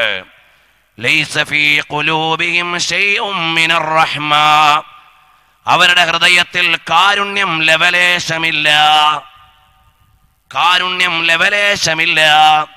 ഈ ഹദീസ് വായിക്കുമ്പോൾ കട്ടുവായിലേക്ക് നോക്കി മുത്തുനബി തങ്ങൾ പറഞ്ഞതുപോലെയാണ് തോന്നുന്നത്. ഈ ഹദീസ് വായിക്കുമ്പോൾ ഉന്നാവോയിലേക്ക് നോക്കിയിട്ട് പറയുന്ന പോലെയാണ് ഫീൽ ചെയ്യുന്നത്. ഈ ഹദീസ് വായിക്കുമ്പോൾ സൂറത്തിലെ കളിക്കളത്തിലേക്ക് വലിച്ചെറിയപ്പെട്ട 11 ശരീരത്തെ കണ്ടുകൊണ്ട് പറയും പോലെയാണ്. എന്താണ്? വുജൂഹും വുജൂഹുൽ ആദമീൻ വഖുലൂബുഹും ഖുലൂബുശ് ശയാത്തീൻ ലൈസ ഫീ ഖൽബിഹിം ഖുലൂബിഹിം ശൈഉം മിനർ റഹ്മ. കാരുണ്യത്തിന്റെ ഒരു ലവലേശം പോലുമില്ലാത്ത മനുഷ്യക്കോലങ്ങളായ ചെന്നായ്ക്കൾ. അങ്ങനെ ഒരു വിഭാഗം ഈ ലോകത്ത് വരാനുണ്ട്. അന്ത്യനാള് വരുമ്പോൾ അറിയുമോ, അവരെല്ലാ വൃത്തികേടുകളുടെയും ആളുകളാണ്, അവരെല്ലാ അനാവശ്യങ്ങളുടെയും ആളുകളാണ് എന്ന് പറഞ്ഞുകൊണ്ട് നീണ്ട ഒരു ഹദീസാണ്. ഞാനിപ്പോൾ അതിന്റെ വിശദാംശങ്ങളിലേക്ക് കടക്കുന്നില്ല. ഹദീസിന്റെ ആദ്യ ഭാഗം തന്നെ കണ്ടില്ലേ? അള്ളാന്റെ ഹബീബായ മുത്തുനബി തങ്ങൾ പറയുന്നത്, അന്ത്യനാള് വരുമ്പോ അത്തരം കാരുണ്യമില്ലാത്ത ഒരു ജനത വരും. ഇതെല്ലാം വരാനുള്ള കാരണം എന്താണ്? അള്ളാഹു തന്ന നിഅമത്ത് കൊണ്ട് പടച്ചവനെ മറക്കുന്നതാണ്. എന്റെ ഉമ്മവെങ്ങന്മാരെ, നമ്മുടെ ജീവിത ശൈലികളെ കുറിച്ച് നമ്മൾ തന്നെ ആലോചിച്ചു നോക്ക്. എത്ര ലക്ഷം രൂപയാണ് കോസ്മെറ്റിക്സുകൾക്ക് വേണ്ടി വിനിയോഗിക്കുന്നത്? അല്ല പെങ്ങളെ, പർദ എന്നൊരു കറുത്ത ലോഹയുടെ ഉള്ളിൽ എന്തെല്ലാമാണെന്ന് കടന്നുകൂടിയത്. ഇസ്ലാമിന്റെ വേഷമെന്ന് പറയുന്നത് നിന്റെ ജാടയ്ക്ക് വേണ്ടിയുള്ള കറുത്ത ലോഹയല്ല, ശാലീനതയ്ക്ക് വേണ്ടിയുള്ള ഇസ്ലാമിന്റെ വസ്ത്രധാരണയാണ്. നമ്മൾ ഇന്ന് എവിടെത്തി? സഹോദരിമാർക്ക് പർദ ഇടാൻ പറ്റൂല എന്ന് പറയേണ്ട വിധത്തിലേക്ക് എത്തിയിരിക്കുകയാണ്. പരിഷ്കാരം പർദയുടെ ഉള്ളിൽ കയറി. അനാവശ്യങ്ങളുടെ ആടിത്തിമർക്കലുകൾ, ഇരുചക്ര വാഹനങ്ങളിൽ അങ്ങാടി കീഴടക്കിയ പെൺതരികൾ. പ്രിയമുള്ള സഹോദരന്മാരെ, സഹോദരിമാരെ മാത്രം പറഞ്ഞിട്ട് കാര്യമില്ല. കാര്യബോധം കൊടുക്കാൻ തന്റെ ഇടമുള്ള കാരണവന്മാര് മരിച്ചുപോയി. അതൊരു കാരണമാണ്. നിയന്ത്രിക്കാൻ പറ്റുന്ന ഒരു കേന്ദ്രങ്ങളുമില്ല. ഇന്ന് കണ്ടില്ലേ, തെരുവോരങ്ങൾ മുഴുവനും പെൺകുട്ടികൾ കൈയടക്കിയിരിക്കുകയാണ്. അവർക്ക് വേണ്ടത് വനിതാ കമ്മീഷന്റെ ഫത്വയാണ്. അവർക്ക് വേണ്ടത് തെരുവോരങ്ങളിലെ കലപിലകളാണ്. ഈമാനുള്ള പെങ്ങളെ, ഇവിടുത്തെ ജീവിതം നൈമിഷികമാണ്. നമ്മൾ ഈമാനിന്റെ ആളുകളാണ്, ഇസ്ലാമിന്റെ ആളുകളാണ്, നമ്മൾ ഖുർആനിന്റെ ആളുകളാണ്. നമുക്കൊരു നേതാവുണ്ട്, സയ്യിദുൽ വറാ റസൂലുള്ളാഹ് സല്ലല്ലാഹു അലൈഹി വസല്ലം. ആ നബിതങ്ങൾ പറഞ്ഞതിന്റെ അപ്പുറത്തേക്ക് പോകാൻ നമുക്ക് പറ്റൂല. അള്ളാഹു പറഞ്ഞ നിയമത്തെ ലംഘിക്കാൻ നമുക്ക് പറ്റൂല. അള്ളാഹു പഠിപ്പിച്ച പാഠങ്ങളിൽ നിന്ന് മാറി നിൽക്കാൻ പറ്റൂല. കാരണം എന്താണ്? ഇന്നൽ അബ്റാറ ലഫീ നഈം വഇന്നൽ ഫുജ്ജാറ ലഫീ ജഹീം. രണ്ട് ചെറിയ സൂക്തങ്ങളാണ്. ലോകത്തിന് വേണ്ട മുഴുവൻ ഉപദേശവും ഈ രണ്ടായത്തിലുണ്ട്. ഇന്നൽ അബ്റാറ ലഫീ നഈം, നന്മ ചെയ്യുന്നവർ നാളെ സ്വർഗത്തിലാണ്. വഇന്നൽ ഫുജ്ജാറ ലഫീ ജഹീം, അനാവശ്യം ചെയ്യുന്നവര് നരകത്തിലാണ്. അനാവശ്യം ചെയ്യുന്നവര് നരകത്തിലാണ്. ഇതെന്റെ വാക്കല്ല, അള്ളാഹുവിന്റെ വിശുദ്ധമായ ഖുർആനിന്റെ പ്രയോഗമാണ്. അതുകൊണ്ട് എൻ്റെ ഉമ്മ പെങ്ങന്മാരോട് പറയട്ടെ, നമ്മുടെ വേഷഭൂഷാദികൾ, ആർഭാടങ്ങൾക്ക് വേണ്ടി അടിച്ചു തൊലയ്ക്കുന്ന പണം അള്ളാഹുവിൻ്റെ അടുക്കൽ കണക്ക് പറയേണ്ടതാണ്. പരിശുദ്ധമായ ഖുർആനിൽ ഒരു ആയത്തില്ലേ, ثُمَّ لَتُسْأَلُنَّ يَوْمَئِذٍ عَنِ النَّعِيمِ. അള്ളാഹു നൽകിയ അനുഗ്രഹങ്ങളെക്കുറിച്ച് നാളെ ചോദിക്കപ്പെടും. അപ്പൊ സ്വഹാബത്തിന് പല സംശയം ഉണ്ടായി, എല്ലാത്തിനെ കുറിച്ച് ചോദിക്കുവോ നബിയേന്ന്. ഈ ആയത്തിന്റെ വ്യാഖ്യാനത്തിൽ ഇമാം ഫഖ്റുദ്ദീൻ റാസി റളിയല്ലാഹു അൻഹു പറയുന്നുണ്ട്, നിങ്ങൾ ഉപയോഗിക്കുന്ന ചീർപ്പിനെ കുറിച്ച് ഇന്നത്തെ ഭാഷയിൽ പറഞ്ഞാൽ നിങ്ങളുടെ കോസ്മെറ്റിക്സുകളെ കുറിച്ച് വരെ അല്ലാഹുവിന്റെ അടുക്കൽ ചോദ്യമുണ്ട്. ثُمَّ لَتُسْأَلُنَّ يَوْمَئِذٍ عَنِ النَّعِيمِ. ഈ സമുദായത്തിന്റെ പെൺകുട്ടികൾ കല്യാണത്തിന് കുടുംബത്തിലെ മുഴുവൻ കുമാരിമാരും യൂണിഫോം ഇട്ട് ആടിപ്പാടിയിട്ട് അതേ യൂണിഫോമോടെ യൂത്ത് ഫെസ്റ്റിവലിന് പോയി അത്രേ. എല്ലാ ചാനലുകാരും അവരുടെ കൂടെ ചുറ്റിപ്പറ്റി നിൽക്കുകയാണ്. കമ്പോളത്തിൽ ആടാനിറങ്ങിയ പെങ്ങളെ, തെരുവിൽ ആറാട്ട് നടത്താനിറങ്ങിയ സഹോദരി, ഏതു മതത്തിന്റെ ലേബലിലാണ് നീ ജീവിക്കുന്നത്? ഇത് പറയുമ്പോ ചില പെൺകുട്ടികൾ പറയും, മുസ്ലിയാര് പറയണ സ്വർഗം ഞങ്ങൾക്ക് വേണ്ടാന്ന്. നമ്മൾ തമ്മിൽ തെറ്റേണ്ട ആവശ്യമില്ല. ഒരു കാര്യമേ ഉള്ളൂ പെങ്ങളെ, അല്ലാഹു അവന്റെ ഇഷ്ടദാസന്മാർക്ക് ഒരുക്കുന്ന സ്വർഗം വേണോ? അല്ല പറഞ്ഞ മാതിരി ജീവിച്ചു കൊള്ളണം. വേറെ തെറ്റൊന്നും നമ്മൾ തമ്മിലില്ല. അത് മണ്ഡൽ കമ്മീഷൻ തരുന്ന സ്വർഗമല്ല, വനിതാ കമ്മീഷൻ തരുന്ന സ്വർഗമല്ല, വനിതാ സംഘടനകൾ തരുന്ന സ്വർഗമല്ല, ഇവിടെയുള്ള വനിതാ രാഷ്ട്രീയം തരുന്ന സ്വർഗമല്ല. അല്ലാഹു അവന്റെ ഇഷ്ടക്കാർക്ക് വേണ്ടി ഒരുക്കിയ സ്വർഗം നിനക്ക് വേണോ മോളെ? എന്നാൽ അല്ല പറഞ്ഞ മാതിരി നടന്നോളണം. അത്രയേ ഉള്ളൂ പ്രശ്നം. നമ്മൾ തമ്മിൽ തെറ്റേണ്ട ആവശ്യമില്ല, നമ്മൾ തമ്മിൽ പിണങ്ങേണ്ട ആവശ്യമില്ല. നാളെ മുത്തുനബി തങ്ങളെ തുറക്കുന്ന സ്വർഗം വേണോ? ഹബീബായ തങ്ങളെ പറഞ്ഞ മാതിരി ജീവിച്ചു കൊള്ളണം. അത്രയേ ഉള്ളൂ കാര്യം. വേറെ ലോകത്തെന്തോ ഒരു സാധനം നിങ്ങൾക്ക് തരാതിരിക്കുകയല്ല. ഇരുചക്ര വാഹനങ്ങളിൽ തെരുവോരങ്ങൾ കൈയടക്കിയിട്ട് അലങ്കോലങ്ങളുടെ അമരത്ത് നിൽക്കുന്ന പെങ്ങളെ, എന്റെ ശബ്ദം ശ്രവിക്കുന്ന ഏതെങ്കിലും സഹോദരിമാര് ഇരുചക്ര വാഹനങ്ങളിൽ തെരുവിൽ കറങ്ങുന്നവരുണ്ടെങ്കിൽ ഈമാനിന്റെ ഭാഷയിൽ എനിക്ക് പറയാനുള്ളത്, ശാലീനതയുള്ള കുലീനയായ ഒരു പെണ്ണിന് നിരക്കുന്ന കാര്യമല്ല മോളെ. നിങ്ങൾക്ക് യോജിക്കാം, വിയോജിക്കാം, ഇഷ്ടമുള്ളതുപോലെ ചെയ്യാം. ഖുർആനിൽ ഒരു സൂക്തമുണ്ട്, വഖർന ഫീ ബുയൂതികുന്ന വലാ തബറജ്ന തബറുജൽ ജാഹിലിയത്തിൽ ഊലാ വഅഖിംനസ്സലാഹ്. ജാഹിലിയ കാലത്ത് പെണ്ണ് തെരുവ് കൈയടക്കിയതുപോലെ കറങ്ങി നിങ്ങൾ നടക്കല്ലേ. വഖർന ഫീ ബുയൂതികുന്ന, വീടുകളിൽ ശാലീനതയോടെ കഴിയണം. അത്യാവശ്യത്തിന് എവിടെങ്കിലും പോകേണ്ടി വന്നാൽ ഇസ്ലാം പറഞ്ഞ ചിട്ടയോടെ ഇറങ്ങണം. ഇത് ഇസ്ലാമിൻ്റെ അടിസ്ഥാന കാര്യമാണ്. അല്ലാതെ തെരുവ് മുഴുവനും കമ്പോളം മുഴുവനും കലപിലകളുടെയും അടിപിടികളുടെയും ബഹളങ്ങളുടെയും അമരത്ത് ഈ സമുദായത്തിന്റെ സഹോദരിമാര് വരികയാണ്. ഈമാനുള്ള ഭർത്താക്കന്മാരെന്റെ ശബ്ദം കേൾക്കുന്നുണ്ടെങ്കിൽ, എൻ്റെ വീട്ടിൽ രാവിലെ പാല് വാങ്ങാൻ ആളില്ല, മോനെ സ്കൂളിലാക്കാൻ ആളില്ല, എന്റെ ഭാര്യയ്ക്കൊരു 2 വീലർ നൽകിയാൽ എല്ലാം അവൾ ചെയ്തോളുമെന്ന് ആദായം കാണല്ലേ സഹോദരാ. അതിന്റെ പിന്നിൽ ഒരുപാട് ഭവിഷ്യത്തുകളുണ്ട്, ഒരുപാട് നഷ്ടങ്ങളുണ്ട്. ചില വാപ്പാമാര് വലിയ ഗമയിലാണ് പറയുന്നത്, എൻ്റെ 12 വയസ്സുള്ള മോള് 2 വീലർ ഓടിച്ചിട്ടാണ് ട്യൂഷന് പോണതെന്ന്. എവിടെ പോയി വാപ്പാ നിങ്ങളുടെ കുലീനത? എവിടെ പോയി സഹോദരാ നിങ്ങളുടെ ഈമാനിക അടിത്തറ? ഈമാനും കുലീനതയുമുള്ള ഒരു പെണ്ണിന് അങ്ങനെ തെരുവിൽ കറങ്ങാൻ പറ്റൂല. നിങ്ങൾ ഏത് സമവാക്യം കൊണ്ട് വായിച്ചാലും. പറയാതിരിക്കാൻ നിർവാഹമില്ല. ഇന്ന് ഞാൻ യാത്ര ചെയ്ത് ഈ ജില്ലയിലൂടെ വരുന്ന സമയത്ത് കണ്ട ചില വളരെ വൾഗറായ രംഗങ്ങൾ കണ്ടപ്പോൾ എൻ്റെ കൂടെയുള്ളവരോട് ഞാൻ പറഞ്ഞു, ഞങ്ങളുടെ നാട്ടിലെ ആളുകൾക്ക് ഇത്രയും വലിയ ഈമാനിക പരിസരമൊന്നുമില്ലെങ്കിലും ഇത്രയൊന്നും ആടാറില്ല എന്ന് ഞാനൊരു ഗമയോടെ പറയുകയുണ്ടായി. പണ്ട് ഞങ്ങളുടെ നാട്ടിൽ തിരുവിതാംകൂറിലൊക്കെ പർദ്ദയിടുന്ന സഹോദരിമാരെ കാണാൻ വളരെ ദുർലഭമായിരുന്നു. ഇന്നിപ്പോൾ ഞങ്ങളുടെ നാട്ടിലുണ്ട് പർദ്ദക്കാരായ ഒരുപാട് പേര്. ഞങ്ങളുടെ നാട്ടിലുള്ളവർക്ക് ഈമാൻ കൂടിയതല്ല, പർദ്ദയിലെ ഈമാൻ അങ്ങ് പോയതാ.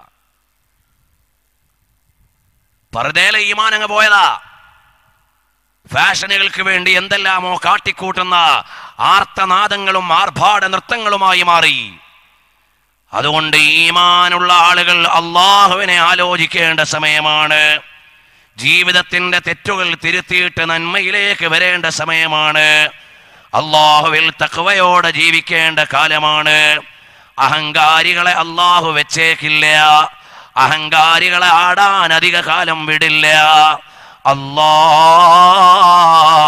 എന്ന് വേണ്ട പോലെ പറയാത്ത ഒരാൾ ഇവിടെ ഇല്ലാതെ വന്നാൽ അന്ന് ലോകം ഇവിടെ അവസാനിക്കുകയാണ്. അപ്പൊ അല്ലാ എന്ന ചിന്തയിലാണ് നന്മയുള്ളത്. അല്ലാഹു എന്ന ചിന്തയിലാണ് നന്മയുള്ളത്.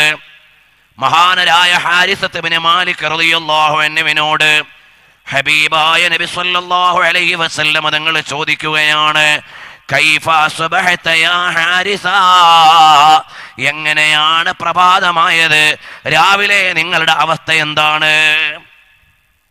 ഉടനെ ഹാരിസത്ത് ഇബ്നു മാലിക് റളിയല്ലാഹു അൻഹു പറയാണ്, അസ്ബഹതു മുഅ്മിനൻ ഹഖ്ഖാ, ഞാൻ ശരിയായ ഒരു മുഅ്മിനായിട്ടാണ് രാവിലെ ആയത്. അപ്പോൾ നബി തങ്ങൾ പറയാണ്, ലികുല്ലി ഖൗലിൻ ഹഖീഖ വമാ ഹഖീഖത്തു ഖൗലിക യാ ഹാരിസ, എല്ലാ വാക്കിനും ഒരു പൊരുളുണ്ട്, നിങ്ങൾ പറഞ്ഞതിന്റെ പൊരുൾ എന്താണ്? ഉടനെ അവിടുന്ന് പറഞ്ഞു, യാ റസൂലല്ലാഹ് ഇന്നി ഉഹിബ്ബുല്ലാഹ്, എനിക്ക് അല്ലാഹുവിനെ ഇഷ്ടമാണ്. അല്ലാഹുവിനെ ഇഷ്ടം വെക്കാന്നൊരു കാര്യം നിങ്ങളുടെ വീട്ടിൽ നിങ്ങൾ ചർച്ച ചെയ്തിട്ടുണ്ടോ ഇന്നേ വരെ?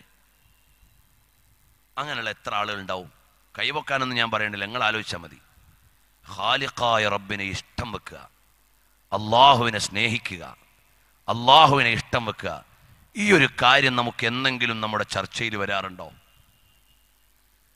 ഖുർആൻ പറയുന്നത് എന്താ? വല്ലദീന ആമനൂ അശദ്ദു ഹുബ്ബൻ ലില്ലാഹ്, ഈമാനുള്ളവർക്ക് ഏറ്റവും വലിയ പ്രിയം അള്ളാഹുവിനോടാണ്. അള്ളാഹുവോടാണ് അവരുടെ ഏറ്റവും വലിയ ഇഷ്ടം. മാഷാ അല്ലാഹ്, അള്ളാഹുവിനെ സ്നേഹിക്കാൻ നമുക്ക് കഴിഞ്ഞോ ഇന്നേ വരെ? നബി സല്ലല്ലാഹു അലൈഹി വസല്ലം നിങ്ങൾ പറഞ്ഞ എന്താ? ലൗ കുന്തു മുത്തഖിദൻ ഖലീലൻ ലത്തഖൽതു അബൂബക്കറിൻ ഖലീല വലാകിൻ സാഹിബുക്കും ഖലീലുല്ലാഹ്.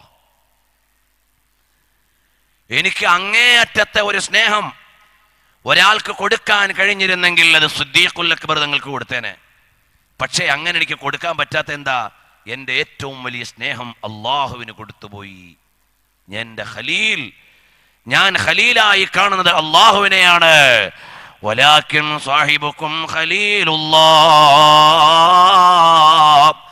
അള്ളാഹുവിനെ ഇഷ്ടം വെക്കുന്ന അടിമകളാവണം. നമ്മുടെ വീട്ടിലേക്ക് ചർച്ചകൾ വരേണ്ടത് അള്ളാഹുവിനെ കുറിച്ചുള്ള ചർച്ച വരണം, ഹബീബായ നബിതങ്ങളെ കുറിച്ചുള്ള ചർച്ച വരണം. വെക്കേഷൻ കാലത്ത് പോലും അങ്ങനെ വല്ല ചർച്ചയുണ്ടോ? ഒരു ഒഴിവ് കിട്ടിയാൽ എവിടെങ്കിലും ഒന്ന് ടൂറിന് പോകണമല്ലോ, എവിടെങ്കിലും ഒന്ന് കറങ്ങാൻ പോകണമല്ലോ.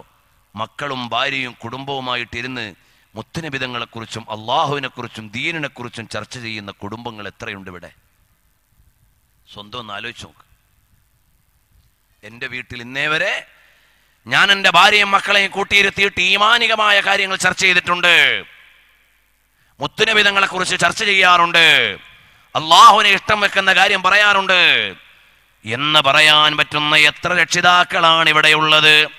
ഭൗതികമായ ജാടകളുടെയും അനുഗ്രഹങ്ങളുടെയും വേഷഭൂഷാദികളുടെയും ആഘോഷാർഭാടങ്ങളുടെയും കാര്യങ്ങളല്ലാതെ അള്ളാഹുവിനെ കുറിച്ച് ചർച്ച ചെയ്യുന്ന ഫാമിലികൾ എവിടെ? ഹബീബായ നബിതങ്ങളെ കുറിച്ച് പറയുന്ന ചർച്ചകൾ എവിടെ? ഖാലിഖായ റബ്ബിനെ ഇഷ്ടം വെക്കാൻ പറ്റുന്ന ഖൽബ് എവിടെയാണ്? അതാണ് ഹാരിസത്ത് ഇബ്നു മാലിക് തങ്ങൾ പറയുകയാണ്, ഇന്നി ഉഹിബ്ബുല്ലാഹ്, എനിക്ക് അല്ലാഹുവിനെ ഇഷ്ടമാണ്.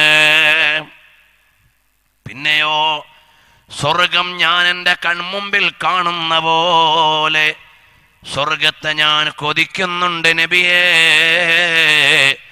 നരകം എൻ്റെ കൺമുമ്പിൽ കാണുന്ന പോലെ നരകത്തെ എനിക്ക് പേടിയുണ്ട് നബിയേ.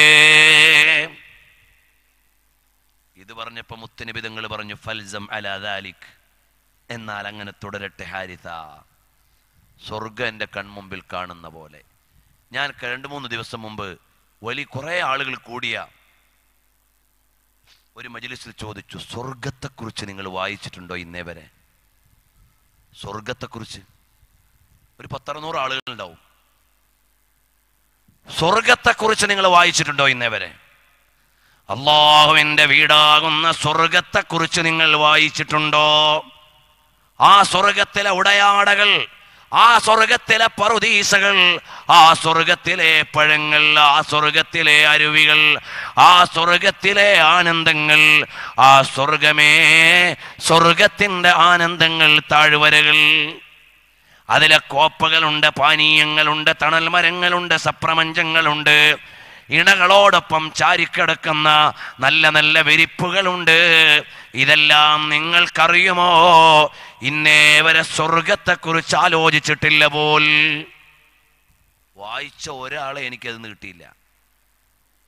സ്വർഗമൊന്നും ഇപ്പൊ നമുക്ക് ആവശ്യമില്ല. ഇവിടെ എന്തെങ്കിലുമൊക്കെ കാട്ടിക്കൂട്ടി അടിച്ചു പൊളിച്ച് പോകണമെന്നല്ലാതെ അള്ളാഹുവിൻ്റെ ഒരു സ്വർഗമുണ്ട്. മാഷാ അള്ളാഹ്. ഓ, സ്വഹാബത്തൊക്കെ സ്വർഗം കണ്ട് ജീവിച്ചോരാ. നമ്മൾ ഇവിടെ സ്വർഗം ഉണ്ടാക്കാൻ വേണ്ടി ജീവിതം കളയണോരാ. നമ്മൾ ഇവിടെ സ്വർഗം ഉണ്ടാക്കാൻ വേണ്ടി ജീവിതം കളയാ. സ്വഹാബത്ത് സ്വർഗം കാണുകയാണ് അവരുടെ കണ്ണുകൊണ്ട്. നാളത്തെ അല്ലാഹുവിന്റെ സ്വർഗം കാണുകയാണ്. ഇമാം തുർമുദി ഉദ്ധരിക്കുന്നത് കാണാം ശമായിലിൽ. നരകത്തിൽ നിന്ന് അവസാനം സ്വർഗത്തിലേക്ക് വരുന്ന ആൾ അതാ ശിക്ഷകൾ അനുഭവിച്ചിട്ട് സ്വർഗത്തിലേക്ക് വരികയാണ്.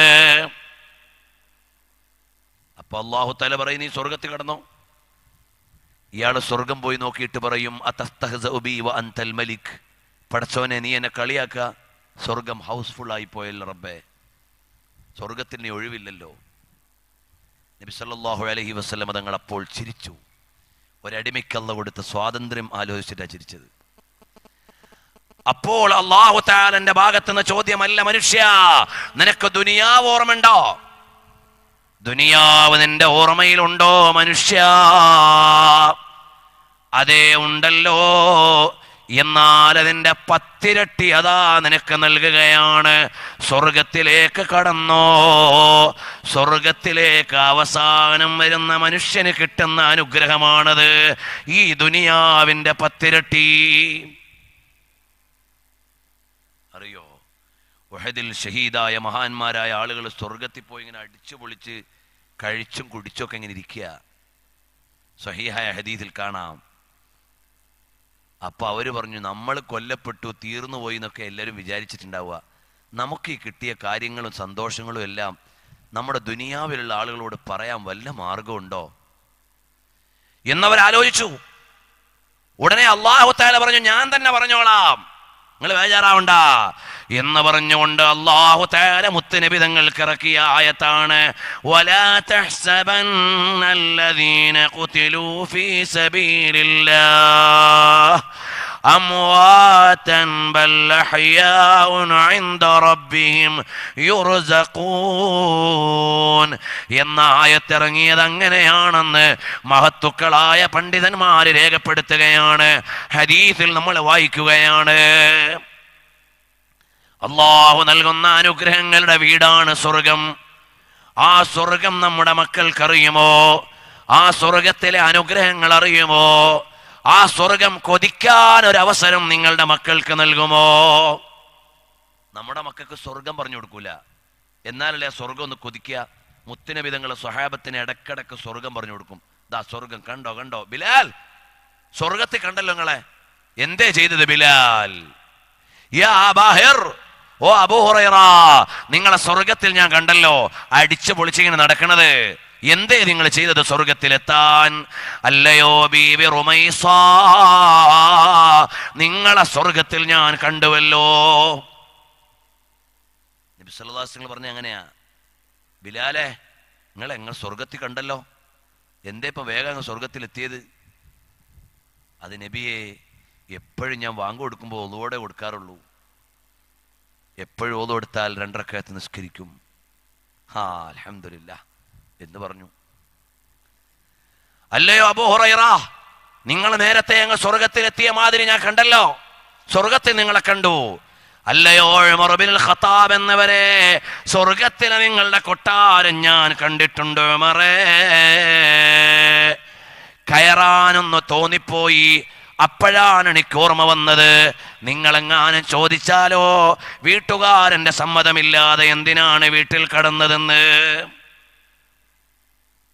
ഫദക്കർതു ഗൈറതക യാ ഉമർ, അപ്പോഴാണ് നിങ്ങളുടെ കണിശ സ്വഭാവം എനിക്ക് ഓർമ്മ വന്നത്. അപ്പൊ സ്വഹാബിയുടെ ചോദ്യം, അഫഅഗാറു അലൈക യാ റസൂലല്ലാഹ്, തങ്ങളോട് ഞാൻ അങ്ങനെ പറയോ, തങ്ങൾക്കൊന്ന് കേറിക്കൂടായിനോ? പ്രിയമുള്ളവരെ, ഇതുപോലെ എത്രയെത്ര സ്വഹാബിമാരാണ് അവരുടെ മക്കളെ വളർത്തിയത് നാളത്തെ സ്വർഗം പറഞ്ഞിട്ടാണ്. ഇന്നത്തെ ഉമ്മമാർക്ക് നാളത്തെ സ്വർഗത്തെ കുറിച്ച് ആലോചനയില്ല. പിന്നെ എങ്ങനെയാണ് മക്കൾക്ക് പറഞ്ഞു കൊടുക്കുക? പിന്നെ എങ്ങനെയാണ് മക്കളത് മോഹിക്കുക? അതുകൊണ്ട് അല്ലാഹുവിലേക്ക് മടങ്ങണം. ഫഫിറൂ ഇലല്ലാഹ്, അല്ലാഹുവിലേക്ക് മടങ്ങണേ. ഞാൻ പറഞ്ഞത് ആസിഫ മോൾ ഉയർത്തുന്ന സമഗ്ര വിചാരങ്ങളിൽ ഒന്ന്, ഈ ഇസ്ലാം ഒരുപാട് കഷ്ടത അനുഭവിച്ചിട്ടാണ് വന്നത്. 2, അക്രമികൾ എന്നും വാഴുകയില്ല. 3, നമ്മൾ മാറ്റം വരുത്തിയാലേ നമുക്ക് രക്ഷപ്പെടാൻ കഴിയുള്ളൂ. അതുകൊണ്ട് നമ്മളൊന്ന് നന്നാവണേ. 4മതൊരു കാര്യം പറയട്ടെ, എക്കാലത്തെയും നമ്മുടെ ആയുധമേതാണ്? അത് ഈമാനാണ്. അമേരിക്കയുടെ ആയുധം കണ്ടിട്ട് സിറിയയിലെ മോമിനീങ്ങള് അതിനേക്കാൾ വലിയ ആയുധം റഷ്യയുടെ കയ്യിൽ നിന്ന് വാങ്ങേണ്ടതില്ല. ഇവിടെ ആരൊക്കെയോ കൊല്ലാൻ വരുന്നത് കൊണ്ട്, തല്ലാൻ വരുന്നത് കൊണ്ട്, അക്രമികളെ വാഴുന്നത് കൊണ്ട് തെരുവിൽ ആയുധമെടുത്തിറങ്ങേണ്ടതില്ല. മുഅ്മിനിന്റെ ആയുധമേതാണ്? അൽ ഈമാനു ബില്ലാഹ്, അല്ലാഹുവിലുള്ള വിശ്വാസമാണ്. അതിനെ വെല്ലുന്ന ഒരായുധവുമില്ല. അതാണ് കാബൂൾ ജയിച്ചെടുക്കുന്ന നേരം ഖുതൈബത്ത് ബിൻ മുസ്ലിം റളിയല്ലാഹു അൻഹു ഇങ്ങനെ വിളിക്കുകയാണ്. എന്തേ വിളിക്കുന്നത്? ഖുതൈബ തങ്ങൾ, എവിടെയാണ് മുഹമ്മദ് ബിൻ മസ്ലമ റളിയല്ലാഹു, മുഹമ്മദ് ബിൻ വാസിഅ റളിയല്ലാഹു അൻഹു എവിടെയെന്ന്? മുഹമ്മദ് ബിൻ വാസിഅ അൽ അസ്ദി റളിയല്ലാഹു അൻഹു ആരാണ്? അൽ ആബിദുല്ലദീ യഖൂലു ലഹു തലാമീദുഹു, മഹാനവറുകൾ വലിയ ആരാധനയിൽ കഴിഞ്ഞുകൂടുന്ന മഹാനാണ്. മഹാനവറുകളോട് ചോദിക്കും, എന്തേ അവിടുന്ന് ഒരിക്കൽ പോലും ചാരിയിരിക്കാത്തത്? ഒരു ഗമയില്, ഒരു പ്രൗഢിയില് ഒന്ന് ചാരിയിരിക്കാത്ത എന്താ ഉസ്താദ് എന്ന് ചോദിക്കും. അപ്പോൾ പറയും, അന ഖായിഫുൻ വൽ ഖായിഫു ലാ യത്തകിഉ, എനിക്ക് പേടിയാണ് മക്കളെ, അല്ലാഹുവിനെ പേടിക്കാണ്, അപ്പൊ എനിക്ക് അങ്ങനെ ഇരിക്കാൻ കഴിയണില്ല എന്ന് പറയുന്ന മഹാനായ മുഹമ്മദ് ബിൻ വാസിഅ റളിയല്ലാഹു അൻഹു, ഇന്നമാ യത്തകിഉ മൻ അമിന അദാബല്ലാഹ്,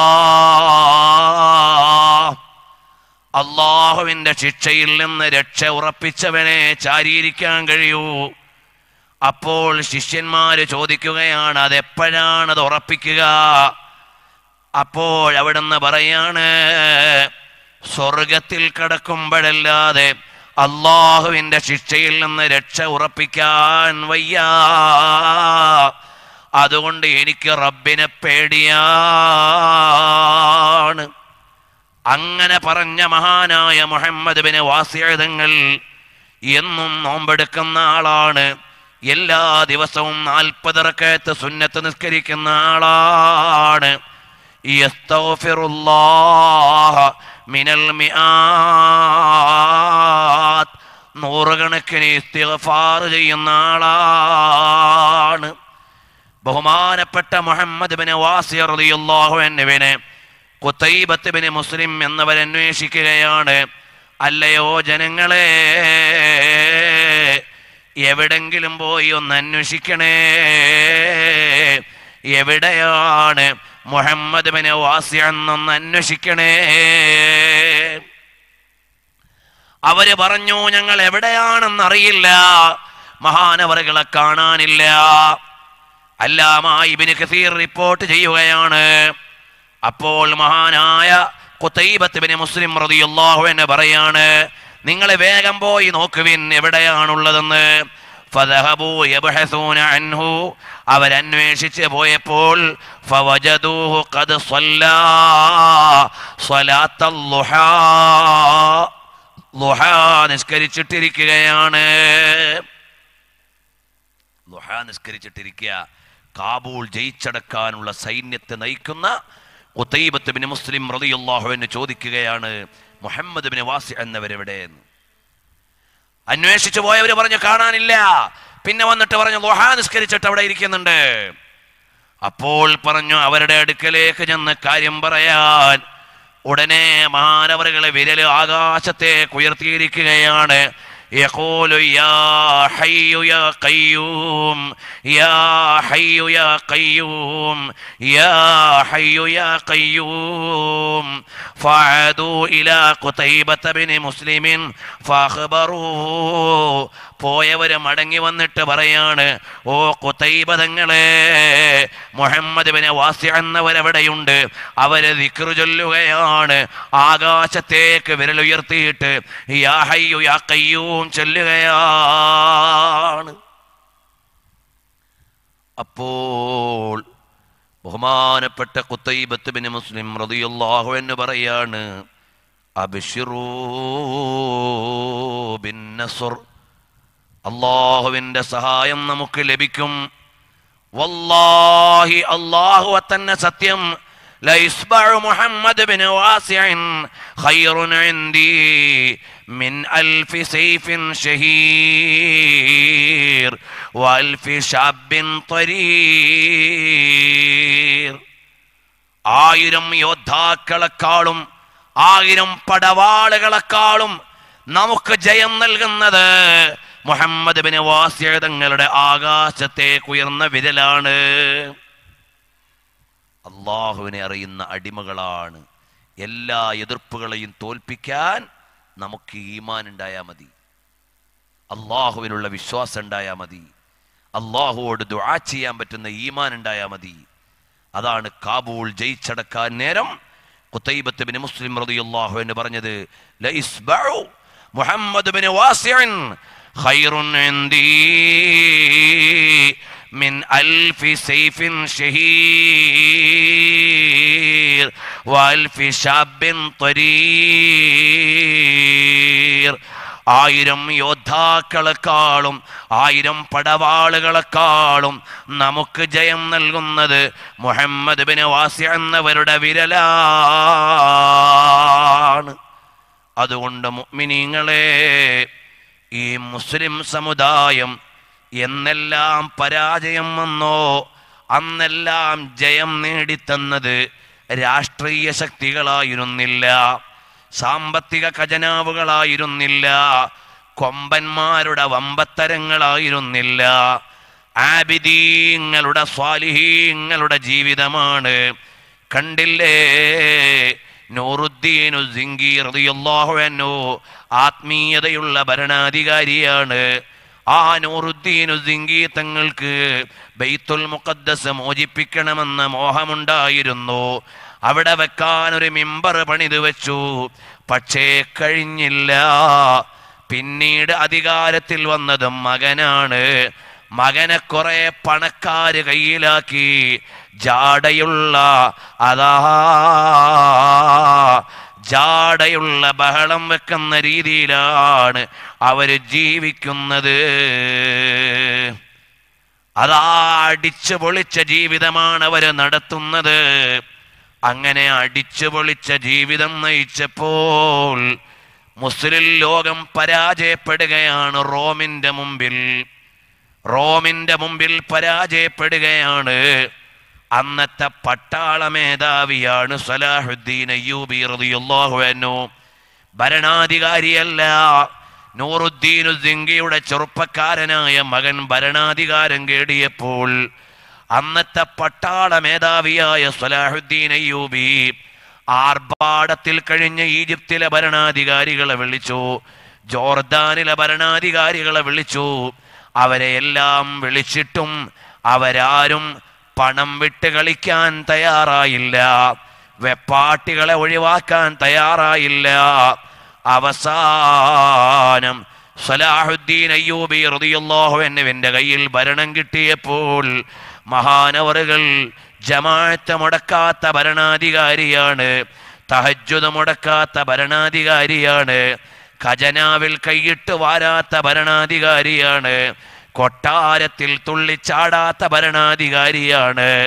വളരെ ലാളിത്യമുള്ള ജീവിതം നയിക്കുന്ന ഭരണാധികാരിയാണ്. അങ്ങനെ മുൻഗാമികളുടെ ജാട മുഴുവനും എടുത്ത് കളഞ്ഞിട്ട് വിനയത്തോടെ ജീവിക്കാൻ തുടങ്ങിയപ്പോൾ അതാ റോമിലെ ആളുകൾക്ക് പേടിയായി. കൊട്ടാരത്തിലുള്ള അയ്യൂബി തങ്ങളെയല്ല, അതാ കുടിലിൽ ഇരുന്ന് ഇബാദത്ത് ചെയ്യുന്ന സ്വലാഹുദ്ദീൻ അയ്യൂബിയെയാണ്, ജമാഅത്ത് നിസ്കരിക്കുന്ന സ്വലാഹുദ്ദീൻ അയ്യൂബിയെയാണ്, തഹജ്ജുദ് നിസ്കരിക്കുന്ന ഭരണാധികാരിയാണ്.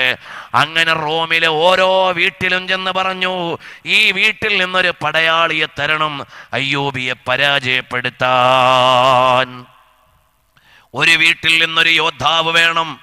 യോദ്ധാവ് വന്നില്ലെങ്കിൽ ഒരു യോദ്ധാവിന്റെ ചെലവ് തരണം. അതിനാണ് സലാഡീൻ ടാക്സ് എന്ന് യൂറോപ്യന്മാർ എഴുതിയത്. ആ സലാഡീൻ ടാക്സ് ഈടാക്കി സലാഹുദ്ദീൻ അയ്യൂബി തങ്ങൾക്കെതിരെ വന്നു. തങ്ങളുടെ കയ്യിലുണ്ടായിരുന്നത് ഈമാനാണ്. ആ ഈമാനിനെ തോൽപ്പിക്കാൻ റോമിന് കഴിഞ്ഞില്ല. റോമ പരാജയപ്പെടുകയാണ്. ബൈത്തുൽ മുഖദ്ദസ് നമ്മുടെ കയ്യിലേക്ക് വരികയാണ്. ആ സലാഹുദ്ദീൻ അയ്യൂബി തങ്ങൾ ഖുർആൻ കേട്ടുകൊണ്ട് വഫാത്തായ മഹാൻ മരണപ്പെടുന്ന നേരത്ത് കഫൻ പുടവയ്ക്കുള്ള സ്വത്ത് പോലും സ്വന്തമുണ്ടായിരുന്നില്ല. ആ തഖ്വയാണ് ജയം നേടിത്തന്നത്. അല്ലാതെ ജാടയല്ല, ആഢ്യത്വമല്ല, ഖജനാവല്ല, പണക്കൊഴുപ്പല്ല, അതാ നമ്മുടെ ആർഭാടങ്ങളല്ല. തഖ്വയാണ് എക്കാലത്തും ഈ ഉമ്മത്തിന് വിജയം നൽകിയത്. അതുകൊണ്ട് ഈമാനിലേക്ക് മടങ്ങണം, തഖ്വയോടെ ജീവിക്കണം. നമ്മുടെ മക്കൾക്ക് ഈമാനും തഖ്വയും നൽകി ചെറുപ്പത്തിലേ പരിപാലിക്കാൻ വേണ്ടിയാണ് അൽഹംദുലില്ലാഹ് SSF പ്രവർത്തിച്ചു കൊണ്ടിരിക്കുന്നത്. അവർക്ക് ഞങ്ങൾ നൽകുന്നത് രാഷ്ട്രീയത്തിൻ്റെ പതാകയല്ല, മുത്തുനബി തങ്ങളോടുള്ള മഹബ്ബത്താണ്, അള്ളാഹുവിലുള്ള അചഞ്ചലമായ ഈമാനാണ്. അവരെ പരിശീലിപ്പിക്കുന്നത് അള്ളാഹുവിനെ ഇബാദത്ത് ചെയ്യണമെന്നാണ്. അവരെ പരിശീലിപ്പിക്കുന്നത് കമ്പനി കൂടിയിട്ട് വഴികേടാവല്ലേ മോനെ എന്നാണ്. അള്ളാഹുവിനെ ദിക്ർ ചെയ്യണമെന്നാണ് SSF പ്രവർത്തിക്കുന്നത്. നമ്മുടെ കുഞ്ഞോമന മക്കളെ നല്ല ധാർമ്മികതയുള്ള മക്കളായി വളർത്തിക്കൊണ്ടുവരാനാണ്. അൽഹംദുലില്ലാഹ് എത്രയെത്ര മെഡിക്കൽ കോളേജുകളിൽ പഠിക്കുന്ന കുട്ടികൾ SSFന്റെ മെമ്പർമാരായപ്പോൾ ളുഹാ മുടക്കാത്തവരുണ്ട്, തഹജ്ജുദ് മുടക്കാത്തവരുണ്ട്, ഹദ്ദാദ് പരിപാലിക്കുന്നവരുണ്ട്. ഞങ്ങൾക്കറിയുന്ന നൂറുകണക്കിന് ആളുകൾ SSFന്റെ സംഘാടനം കൊണ്ട് തഖ്വയിലായി ജീവിക്കുന്ന ഡോക്ടേഴ്സ് ഉണ്ട്, എഞ്ചിനീയേഴ്സ് ഉണ്ട്. അൽഹംദുലില്ലാഹ് അവരിൽ ചിലരെയൊക്കെ പഠിപ്പിക്കാൻ സ്കോളർഷിപ്പ് തരുന്ന പ്രവാസികളുണ്ട്. അള്ളാഹു അവർക്ക് ബർക്കത്ത് ചെയ്യുമാറാകട്ടെ. അതുപോലെ മക്കളെ ചെറുപ്പത്തിലെ അള്ളാഹുവിൻ്റെ പരിശുദ്ധമായ ഖുർആൻ നല്ല രീതിയിൽ പഠിക്കാനും പാരായണം ചെയ്യാനുമുള്ള നല്ല ഒരു സ്ഥാപനം ഇവിടെ ഇസ്ര എന്ന പേരിൽ നടക്കുന്നുണ്ട്. കളനാട് കാരുണ്യം നടത്തുന്ന ഈ പ്രവർത്തകരുടെ മേൽനോട്ടത്തിൽ അൽഹംദുലില്ലാഹ് വേറിട്ട ഒരു സ്ഥാപനം ഖുർആൻ മനഃപ്പാഠമാക്കാനും ഖുർആനിൻ്റെ ആശയം പഠിക്കാനും അതാ പുതിയ കാലത്തോട് സംവദിക്കാൻ പറ്റുന്ന വിധത്തിൽ നാനാ വിഷയങ്ങളും പഠിക്കുന്ന തികഞ്ഞ പണ്ഡിതന്മാരെ വാർത്തെടുക്കാൻ നല്ല ഒരു സ്ഥാപനം ഇവിടെ നടക്കുന്നുണ്ട്. നമ്മുടെ മക്കളെ ആ സ്ഥാപനത്തിലേക്ക് അയക്കണം. ഖുർആൻ മനഃപ്പാഠമാക്കാനാണ്, അതിൻ്റെ ആശയം പഠിക്കാനാണ്. നമ്മുടെ ഒരു മകൻ ഹാഫിളായാൽ ലോകത്തൊരു മകൻ എത്തുന്ന എല്ലാ പദവികളെക്കാളും വലുതാണ് ഉഖറവിയായ ഒരു ഹാഫിൾ എന്ന മോൻ, ഉഖറവിയായ ഒരു ആലിമെന്ന മോൻ. എൻ്റെ ഉമ്മമാരെ, നിങ്ങളുടെ പൊന്നോമന മക്കളിൽ നിന്ന് ഒരാൾ അള്ളാഹുവിൻ്റെ ഖുർആൻ മനഃപ്പാഠമാക്കുന്ന ഹാഫിളായാൽ അതിനെ വെല്ലാൻ ഒരു IAS-കാരനും കഴിയില്ല, ഒരു ഡോക്ടർക്കും കഴിയില്ല, ഒരു എഞ്ചിനീയർക്കും കഴിയില്ല, ഒരു IRS-കാരനും കഴിയില്ല. അതുകൊണ്ട് നമ്മുടെ മക്കൾ നല്ല ഹാഫിളീങ്ങളാവണം, ആലിമീങ്ങളാവണം. അള്ളാഹുവേ, ഞങ്ങളുടെയൊക്കെ മക്കളെ ഞങ്ങൾ പഠിക്കാൻ അയച്ചിട്ടുണ്ട്, അവരെ നീ നല്ല ഉഖറവിയായ ഹാഫിളീങ്ങളാക്കണം അല്ലാ. ഈ സ്ഥാപനത്തിൽ പഠിക്കുന്ന മക്കൾ ഈ നഗരിയിലുണ്ട്, അവരെ നീ കബൂൽ ചെയ്യണം അല്ലാ. അവർക്ക് വേണ്ടതെല്ലാം കൊടുത്ത് പരിപാലിക്കുന്ന ഈ നാട്ടിലെ നല്ലവരായ കാരണവന്മാരുണ്ട്, പ്രവർത്തകരുണ്ട്, അവർക്ക് നീ ബറക്കത്ത് ചെയ്യണം അല്ലാ. അങ്ങനെ നല്ല തഖ്വയുള്ള മക്കൾ വരണം, ഈമാനുള്ള മക്കൾ വരണം. ഈമാനും തഖ്വയും കൊണ്ടല്ലാതെ ഒരു കാലത്തും ജയിച്ചടക്കാൻ കഴിയില്ല, ഒരു രാഷ്ട്രീയ സാഹചര്യങ്ങളെയും അതിജീവിക്കാൻ കഴിയില്ല. കുറേ മുസ്ലിമീങ്ങളെ കശ്മീരിൽ തല്ലുന്നു, ഇവിടെ കൊല്ലുന്നു, അവിടെ തല്ലുന്നു. അതുകൊണ്ട് നിങ്ങളെല്ലാം ആയുധമേന്തുവിൻ, തെരുവിൽ ഇറങ്ങുവിൻ എന്നത് ഇസ്ലാമിൻ്റെ ശൈലിയല്ല. അവിടെ ഇസ്ലാമിന് പരിഹാരമില്ല. ഇസ്ലാമിൻ്റെ പരിഹാരമുള്ളത് യാ അയ്യുഹല്ലദീന ആമനൂ ആമിനൂ, ഈമാനിൽ നിതാന്ത ജാഗ്രതയുള്ളവരാവണേ. അവസാനമൊന്ന് ലാ ഇലാഹ ഇല്ലല്ലാഹ് ചൊല്ലിയിട്ട് വിട പറയണം. ഇന്നല്ലെങ്കിൽ നാളെ നമ്മളെല്ലാം ഇവിടുന്ന് വിട പറയേണ്ടവരാണ്.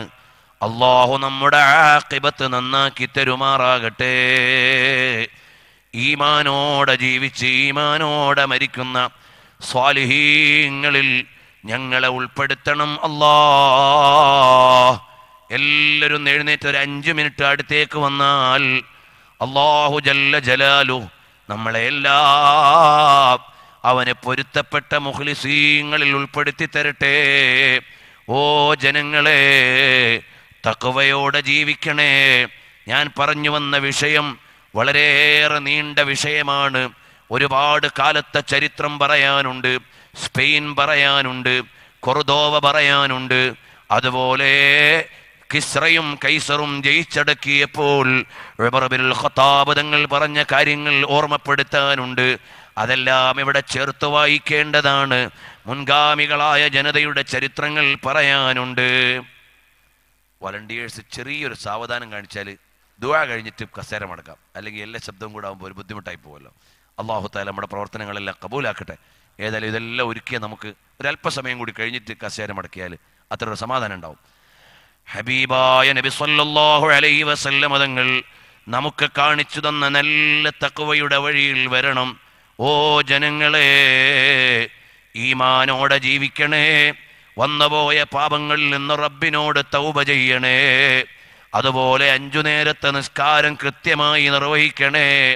പുരുഷന്മാർ പരമാവധി ജമാഅത്തായി പള്ളിയിൽ തന്നെ നിസ്കരിക്കണേ. സുബഹിയുടെ ജമാഅത്ത് ലോകത്ത് തുല്യതയില്ലാത്ത അമൂല്യമായ രത്നമാണ്.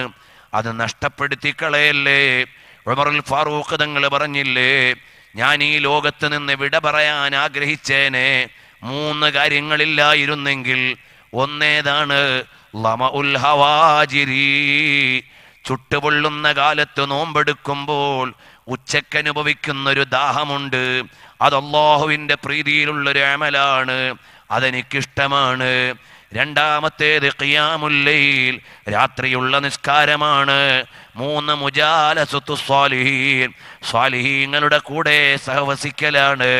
ഇത് 3മില്ലെങ്കിൽ എന്നേ ഈ ദുനിയാവെന്ന് പോകാൻ ഞാൻ കൊതിച്ചേനെ.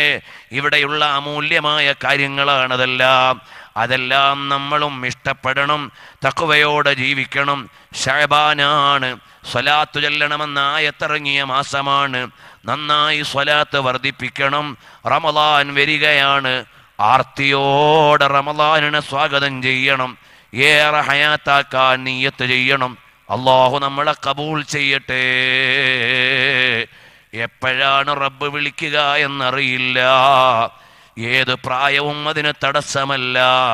ഇന്നലെ ഞങ്ങൾ മലപ്പുറം ജില്ലയിലുള്ളപ്പോൾ അതാ മലപ്പുറം കോട്ടക്കലിനടുത്ത് ഒതുക്കങ്ങളിനടുത്ത് ഓടക്കൽ കുടുംബത്തിലെ മൂസൽ കാളിം എന്ന ചെറുപ്പക്കാരനായ ഡോക്ടർ പെട്ടെന്ന് മരിച്ചുപോയി.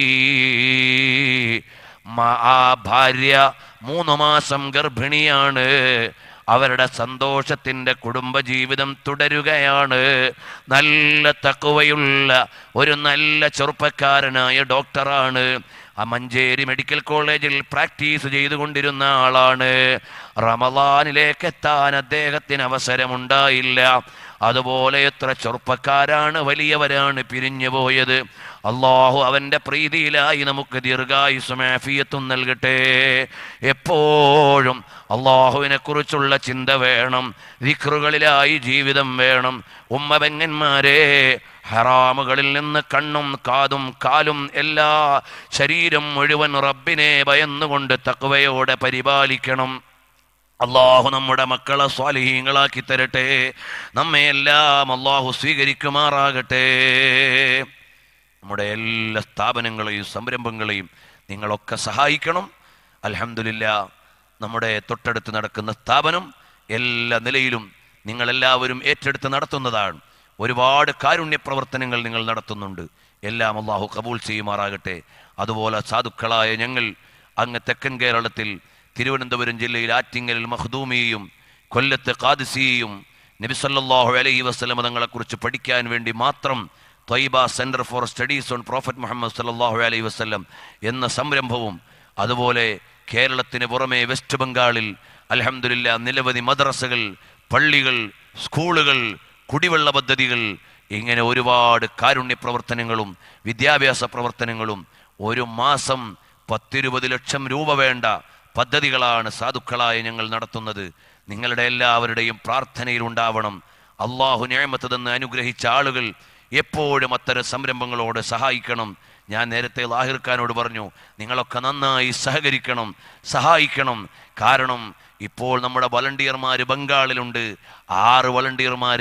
അവിടെ അവരെ പരിപാലിക്കാൻ അവർക്ക് ശമ്പളവും ചെറിയ വണ്ടിക്കൂലിയും കൊടുക്കാൻ 1.5 ലക്ഷത്തോളം രൂപ വേണം. അവർ ചെയ്യുന്നത് ഗ്രാമാന്തരങ്ങളിലേക്ക് പോയി പാവങ്ങൾക്ക് വീടില്ലാത്തവർക്ക് വീടുണ്ടാക്കി കൊടുക്കാനും, അതുപോലെ കിണറില്ലാത്തവർക്ക് കിണറുണ്ടാക്കി കൊടുക്കാനും, അക്ഷരങ്ങളറിയാത്തവർക്ക് അക്ഷരം പഠിപ്പിക്കാനും ഒക്കെയാണ് പ്രവർത്തിച്ചു കൊണ്ടിരിക്കുന്നത്. നമ്മുടെ ഓരോ വയലിൻ്റെ മജ്‌ലിസിൽ നിന്ന് കേട്ടിട്ട് ഇന്നിങ്ങോട്ട് വരുന്ന വഴിക്കൊരു സഹോദരൻ ഒരു കിണർ അവിടത്തേക്ക് ഉണ്ടാക്കി തരാമെന്ന് പറഞ്ഞു. കഴിഞ്ഞ ആഴ്ച പാനൂരിൽ വയല് പറയുമ്പോൾ ഒരു സഹോദരൻ അവിടെ ഒരു പള്ളി ഉണ്ടാക്കി തരാമെന്ന് പറഞ്ഞു. വേറൊരു സഹോദരൻ അവിടെ പാവങ്ങൾക്ക് വീടുണ്ടാക്കാൻ ഓരോ ലക്ഷം രൂപ തരാമെന്ന് പറഞ്ഞവർ ഉണ്ട്. അങ്ങനെയെല്ലാം ചെറിയ പ്രവർത്തനങ്ങൾ. ഇന്നലെ ഉച്ചയ്ക്ക് ജുമഅക്ക് കോട്ടക്കൽ പള്ളിയിൽ കൂടി. ആ നാട്ടിലെ പ്രവർത്തനങ്ങളും രാജസ്ഥാനിൽ അജ്മീറിനടുത്ത് ഗഗ്വാനയിൽ ജാമിഅ മൊയ്നിയ എന്ന സ്ഥാപനം മലയാളികളായ നഈമികൾ നടത്തുന്നതാണ്. 26-ാം തീയതി അതിൻ്റെ സനദ് ദാനമാണ്. അതിന് 3.5 ലക്ഷം രൂപയോളം ചെലവുണ്ട് എന്ന് പറഞ്ഞ് ഇന്നലെ ജുമഅക്ക് കൂടിയപ്പോൾ, കോട്ടക്കൽ ജുമഅത്ത് പള്ളിയിൽ നിന്ന് അവിടെ കൂടിയവരോട് പറഞ്ഞപ്പോൾ അവിടെ കൂടിയ പലരും ഞങ്ങളോട് സഹായിച്ചു. ഇങ്ങനെയൊക്കെ സംഘടിപ്പിച്ചുകൊണ്ടാണ് ഇതെല്ലാം നടക്കുന്നത്. ജല്ല ജലാലായ റബ്ബ് നമ്മളെ എല്ലാ നിലക്കും സഹായിക്കുമാറാകട്ടെ. ഇപ്പോൾ നിങ്ങളോടൊരു സംഭാവനയും ഈ വേദിയിൽ നിന്ന് ചോദിക്കുന്നില്ല. ഈ കൂട്ടത്തിൽ റബ്ബ് നിഅമത്ത് തന്ന ഒരുപാട് ആളുകളുണ്ട്. നിങ്ങൾക്കിതിൽ പലതും ഏറ്റെടുത്ത് ചെയ്യാൻ കഴിയും. ഉടുതുണിക്ക് മറുതുണിയില്ലാത്ത ജനങ്ങൾക്ക് കേരളത്തിൽ നിന്ന് ഉപയോഗിച്ച ഡ്രസ്സ് കളക്ട് ചെയ്ത് കൊണ്ടുപോയി ആ നാടുകളിൽ വിതരണം ചെയ്യുന്നുണ്ട്. പ്രിയമുള്ള സഹോദരങ്ങളെ, അതുപോലെ കുടിവെള്ള പദ്ധതിക്ക് ഒരു കിണറിന് ഒരു 12,000 രൂപയുണ്ടെങ്കിൽ ഒരു ഹാൻഡ് പൈപ്പ് ഉണ്ടാക്കി കൊടുക്കാൻ പറ്റും. കഴിഞ്ഞ മാസം 23 മുതൽ 26 വരെ ഞങ്ങൾ വെസ്റ്റ് ബംഗാളിലെ ഇസ്ലാംപൂരിൻ്റെ സമീപത്തും അതുപോലെ ബീഹാറിലെ ബാർസോയിലുമായിരുന്നു. അതാ 60% കുട്ടികൾ വിദ്യാഭ്യാസത്തിന് പോകാത്ത നാടുകളിൽ അവരെ പഠിപ്പിക്കാനാണ് നമ്മൾ പരിശ്രമിക്കുന്നത്. അൽഹംദുലില്ലാ, മർക്കസിൻ്റെയും എല്ലാം പദ്ധതികൾ അവിടെയെല്ലാം നടക്കുന്നുണ്ട്. ഇപ്പോൾ മർക്കസ് 100 ഗ്രാമങ്ങൾ ഏറ്റെടുത്തിട്ടുണ്ട്. അതൊന്നും എവിടെയും എത്തുകയില്ല. മർക്കസിന് ഒരുപാട് പദ്ധതികൾക്കിടയിൽ അത് ചെയ്യുമ്പോഴും അവിടുത്തെ ആവശ്യങ്ങളുടെ ഒരു മൂലയിലേ എത്തൂ. ഇനിയും ഒരുപാട് പ്രവർത്തനങ്ങൾ അവിടെ എത്താനുണ്ട്. ജല്ല ജലാലായ റബ്ബ് സുബ്ഹാനഹു വ തആല നമ്മെ എല്ലാം കബൂൽ ചെയ്യുമാറാകട്ടെ. ഇന്ന് ഞങ്ങൾ വരുന്ന വഴിക്ക് ബീഹാറിലെ സൈഹൂലിയിൽ നിന്ന് കുടിവെള്ളമില്ലാത്ത നാട്ടുകാർ വിളിച്ചത് ഞാൻ സഞ്ചരിച്ച വാഹനത്തിലിരുന്ന ആൾ കേട്ടിട്ടാണ്. ചോദിച്ചു, എന്താണ് വേണ്ടത്? ഞാൻ പറഞ്ഞു, ഇതുപോലെ അവിടെ കിണറിനാണ് അവർ വിളിക്കുന്നത്. അയാളത് ഏറ്റെടുത്തു. അല്ലാഹുവേ, അവർക്കെല്ലാം നീ ബറക്കത്ത് ചെയ്യണേ റഹ്മാനേ. ഒരു 3 സ്വലാത്ത് ചൊല്ലിയിട്ട് നമുക്ക് ദുആ ചെയ്യാം. അല്ലാഹുമ്മ സ്വല്ലി അലാ മുഹമ്മദ് യാ റബ്ബി സ്വല്ലി അലൈഹി വസല്ലിം. اللهم صل على محمد യാ റബ്ബി സ്വല്ലി അലൈഹി വസല്ലിം اللهم صل على محمد يا ربي صل عليه وسلم. അൽഹംദുലില്ലാ. ഇവിടെ ഒരുപാട് പേർക്ക് വേണ്ടി ദുആ ചെയ്യാൻ പറഞ്ഞിട്ടുണ്ട്. റഫീഖ് കളനാട്, KMK റഷീദ് തുടങ്ങിയവർക്ക് വേണ്ടി ദുആ ചെയ്യാൻ പറഞ്ഞിട്ടുണ്ട്. അതുപോലെ IB ഇബ്രാഹിം ഹാജിയുടെ മകൻ, ആദ്യം മരണപ്പെട്ടു പോയ മകന് വേണ്ടി ദുആ ചെയ്യാൻ പ്രത്യേകം ഏൽപ്പിച്ചിട്ടുണ്ട്. അല്ലാഹുവേ അവർക്കെല്ലാം നീ 2 കിണർ ഹക്കീമാജിക്ക് പറഞ്ഞിട്ടുണ്ട്. അൽഹംദുലില്ലാ, അള്ളാഹു കബൂൽ ചെയ്യുമാറാകട്ടെ. അള്ളാഹുവേ ഞങ്ങളുടെ എല്ലാ പ്രവർത്തനങ്ങളും നീ കബൂൽ ചെയ്യണം റഹ്മാനേ. അൽഹംദുലില്ലാ അൽഹംദുലില്ലാഹി റബ്ബിൽ ആലമീൻ ഹംദൻ കസീറൻ ത്വയ്യിബൻ മുബാറകൻ ഫീഹി ജസീലൻ വജമീലൻ ബിദവാമി മുൽകിക യാ അല്ലാഹ്. اللهم صل على النبي العربي الهاشمي الزمزمي الابتحي التهامي الثربي حبيبنا ونبينا وفلذة كبدنا وثمرة فؤادنا وجلاء أحزاننا وحبيب قلوبنا وآخذ أيدينا محمد صلى الله عليه وسلم. അല്ലാഹുവേ ഞങ്ങൾ ഈ ഒരുമിച്ച് കൂടിയ മജ്ലിസും എല്ലാ മജ്ലിസുകളും നീ കബൂലാക്കണേ റഹ്മാനെ. ഞങ്ങൾക്കെല്ലാം നീ ഈമാൻ സലാമത്താക്കണേ റഹ്മാനെ. നബി സല്ലല്ലാഹു അലൈഹി വസല്ലം തങ്ങളോട് അങ്ങേയറ്റത്തെ മഹബ്ബത്ത് നൽകണേ റഹ്മാനെ. ഒരുപാട് തവണ മദീനയിലെത്താനും മനാമിൽ കാണാനും ഞങ്ങൾക്ക് സൗഭാഗ്യം നൽകണേ റഹ്മാനെ. അല്ലാഹുവേ ഞങ്ങളിൽ നിന്ന് മരണപ്പെട്ടു പോയവർക്കെല്ലാം നീ മഗ്ഫിറത്ത് നൽകണേ റഹ്മാനെ. ജീവിച്ചിരിക്കുന്നവർക്ക് ആരോഗ്യത്തോടെയുള്ള ദീർഘായുസ് നൽകണേ റഹ്മാനെ. ഞങ്ങളുടെ പ്രവർത്തനങ്ങളിലെല്ലാം നീ ബറക്കത്ത് ചെയ്യണേ റഹ്മാനെ. പറഞ്ഞതും കേട്ടതുമെല്ലാം സ്വാലിഹായ അമലാക്കണേ റഹ്മാനെ. ഇസ്രാ എന്ന സ്ഥാപനവും കാരുണ്യം കളനാട് എന്ന സംരംഭങ്ങളും ഈ വേദിയും എല്ലാം സംഘടിപ്പിക്കുന്ന ഈ നാട്ടിലെ നല്ലവരായ കാരണവന്മാർ, സംഘാടകർ എല്ലാവർക്കും നീ ബറക്കത്ത് ചെയ്യണേ റഹ്മാനെ. അലീമായ മലിക്കുൽ മുലൂക്കായ രാജാതിരാജനായ റബ്ബേ, ഇൽമിന് ഖിദ്മത്തെടുക്കുന്ന പലരും ഈ വേദിയിലുണ്ട്. പഠിക്കുന്ന മക്കൾ സദസ്സിലുണ്ട്, ഹിഫ്ളിന് പഠിക്കുന്ന മക്കളുണ്ട്, ഹാഫിളായവരുണ്ട്, ഉഖറവിയായ ആലിമീങ്ങൾ, ഹാഫിളീങ്ങൾ, ഖാദിമീങ്ങൾ ഞങ്ങളെ ഉൾപ്പെടുത്തണേ അല്ലാഹ്. അല്ലാഹുവേ ഞങ്ങളുടെ എല്ലാ സംരംഭങ്ങളിലും നീ ബറക്കത്ത് ചെയ്യണേ അല്ലാഹ്. എല്ലാവിധ ഇസ്സത്തും നീ പ്രദാനം ചെയ്യണേ അല്ലാഹ്. ഞങ്ങളുടെ സ്ഥാപനങ്ങൾക്ക് ഭീമമായ കടമുണ്ട്. എല്ലാ കടങ്ങളും വീടാനുള്ള വഴി നൽകണേ റഹ്മാനെ. ഞാൻ ഇന്നിങ്ങോട്ട് വരുമ്പോൾ അതാ ഞങ്ങളുടെ സ്ഥാപനത്തിൻ്റെ ഈ മാസം മാത്രമുള്ള കടം 7 ലക്ഷത്തിലേറെ രൂപയാണ്. കഴിഞ്ഞ മാസങ്ങളുടെ ദശലക്ഷങ്ങളുണ്ട്. അതെല്ലാം കണക്ക് വരുമ്പോൾ ഞങ്ങൾക്ക് കൊടുക്കാൻ കയ്യിലില്ല. അല്ലാഹുവേ നല്ലവരുടെ മനസ്സ് ഞങ്ങളിലേക്ക് അടുപ്പിച്ച് നീ പരിഹാരം നൽകണേ റഹ്മാനെ. ഉമ്മ പെങ്ങന്മാർ ആമീൻ പറയുന്നുണ്ട്, അവർക്ക് ബറക്കത്ത് ചെയ്യണേ റഹ്മാനെ. ഞങ്ങളുടെ എല്ലാ മക്കളെ നീ സ്വാലിഹീങ്ങളാക്കണേ റഹ്മാനെ. اللهم ربنا تقبل منا إنك أنت السميع العليم وتب علينا إنك أنت التواب الرحيم. اللهم اغفر لنا يا غافر المذنبين آمين برحمتك يا أرحم